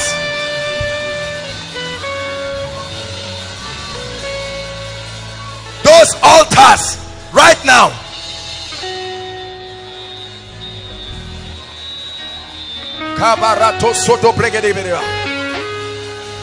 Everything your hand touches dies. People come around to help you and they leave you. It's changing right now. It's changing right now. It's changing right now.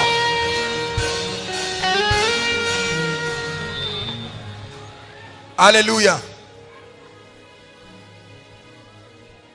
Sisters, lift your hands. Any stranger that visits you in dreams, lift your hands. Speaking to you, planting things. The Lord is giving this instruction. Every spirit husband, just for ladies, I tell you, many people will be free right now. At the count of 3, it's like fire that will fall on you. Lord, let it fall. Every entity coming to oppress these people, planting barrenness, bad luck. 1, 2, 3. Take it, take it, take it, take it. Let them go now. Inside and outside. Let them go now. Let them go now. Let them go now.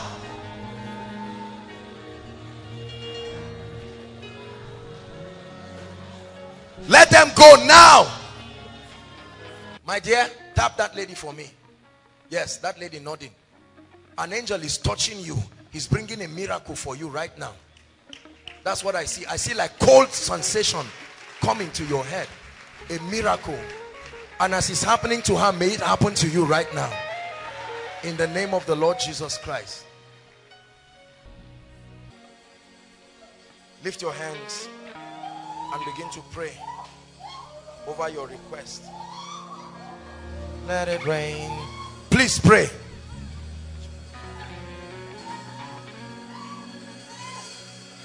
Go ahead and just prophesy and say, Lord, this marks the end of it. The Bible says, believe in the Lord your God.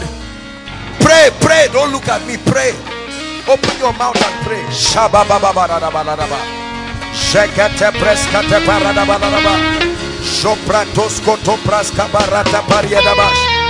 the name of the Lord Jesus Christ. In the name of the Lord Jesus Christ. Father, we turn. Go ahead and pray. Lord, my request is turned into a testimony. I must testify by the anointing of the Holy Spirit.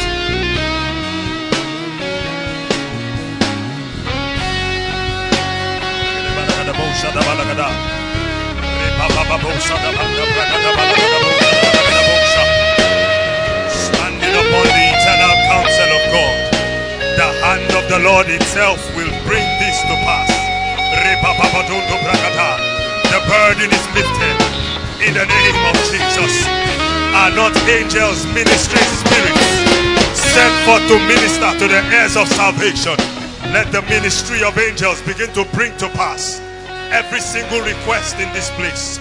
In the name of Jesus, we command the foundations of the earth, we command the firmament, we command the waters to begin to align themselves towards the fulfillment of this request. We lift every burden placed upon the shoulders of men by the anointing of God's Spirit, and we set these ones free in the name of Jesus. Mighty and everlasting God, standing upon your promise to us, upon this altar, the heavenly portals opened in this place. We command a performance of the requests, the desires placed here tonight. In the name of Jesus, we decree the heavens answer speedily. Everyone trusting you for the fruit of the womb, receive in the name of Jesus. Promotion from on high, receive in the name of Jesus. An end to demonic oppression, it happens now in the name of Jesus. Blind eyes open, deaf ears open, destinies moved forward in the name of Jesus. Satanic burdens removed in the name of Jesus. We thank you, Lord, because speedily, according to the seasons of life, they receive a performance. In the matchless name of Jesus we decree. Amen, Father. Hallelujah. Hallelujah. Please rise up on your feet and receive the prophecy if you can. I saw a spirit, and I'm praying for the students now. Please listen. When I was outside ministering, I saw a spirit like bees released to produce massive failures in the exam that is being written. In the name that is above all names, I pray for everyone here. The kind of performance you have never seen, receive it in the name of Jesus.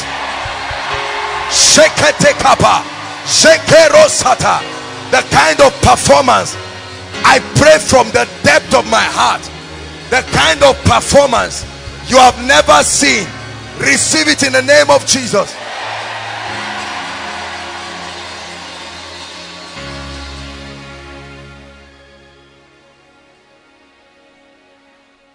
The grace for favor, where you have labored and tried and it didn't work, beginning from tonight, step into a new dimension of favor.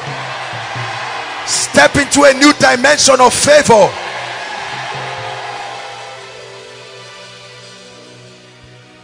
Every direction you have been praying and asking the Lord to give you, between now and next Friday, receive that direction. Receive that direction. I want to pray for business people. Anyone in business, lift your hands. The strategy the strategy that you need to win, in the name of Jesus, receive it right now. May it appear to you in dreams, in the name of Jesus Christ. Everything that has died in your hands, I command it to come back alive in the name of Jesus Christ. Now I want to pray for you. Father, that old Baba prayed and released upon our lives the mantle of longevity. 132 still alive. I pray for you. Please receive it. Me too, I received it from the depth of my heart. Lord, you know that I wanted this not for myself but for the house. At 70 you are still standing strong. At 90 you are still moving strong. Until you get to 120, no devil takes your life. In the name of Jesus. Hear me. The force that immunes people from accidents comes upon your life right now. The force that immunes people from terrorism and the wickedness, it comes upon your life right now.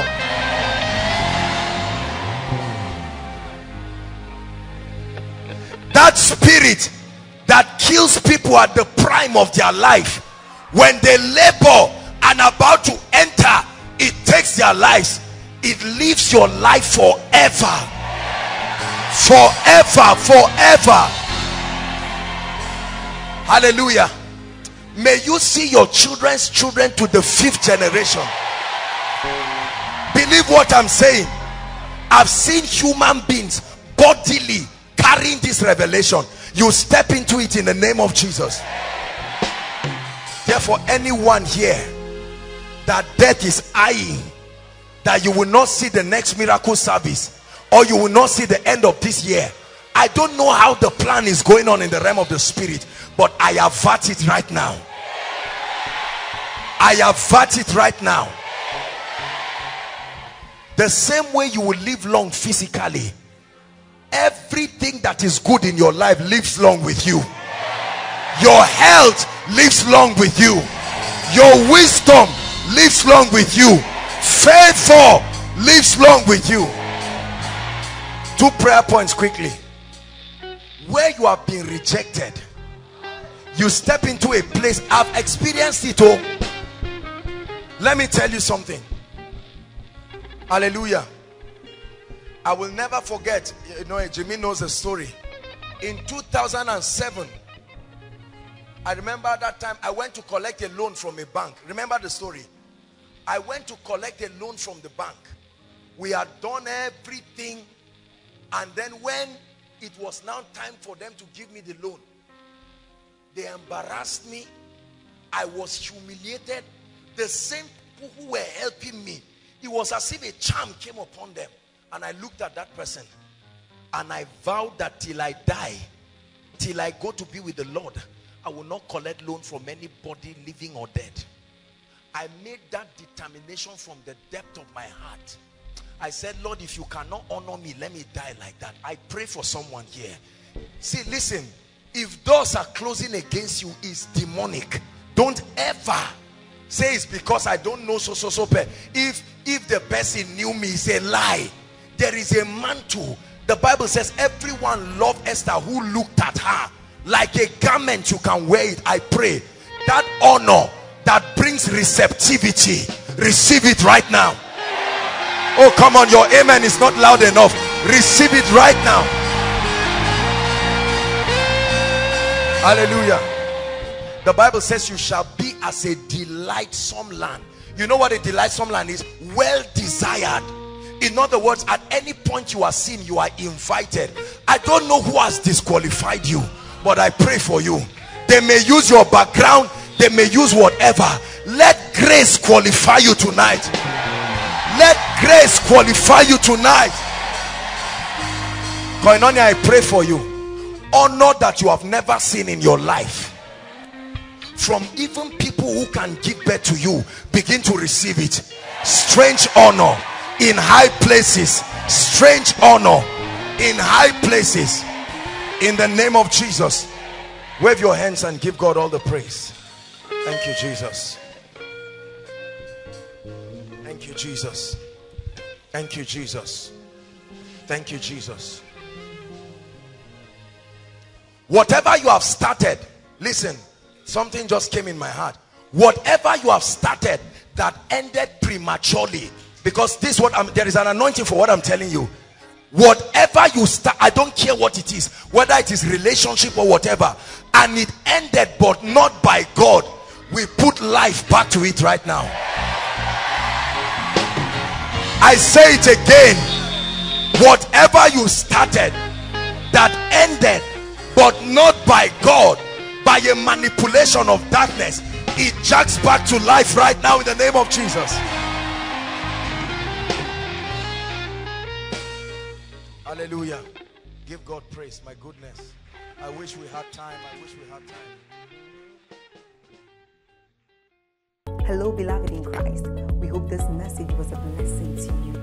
I would want you to do something for us.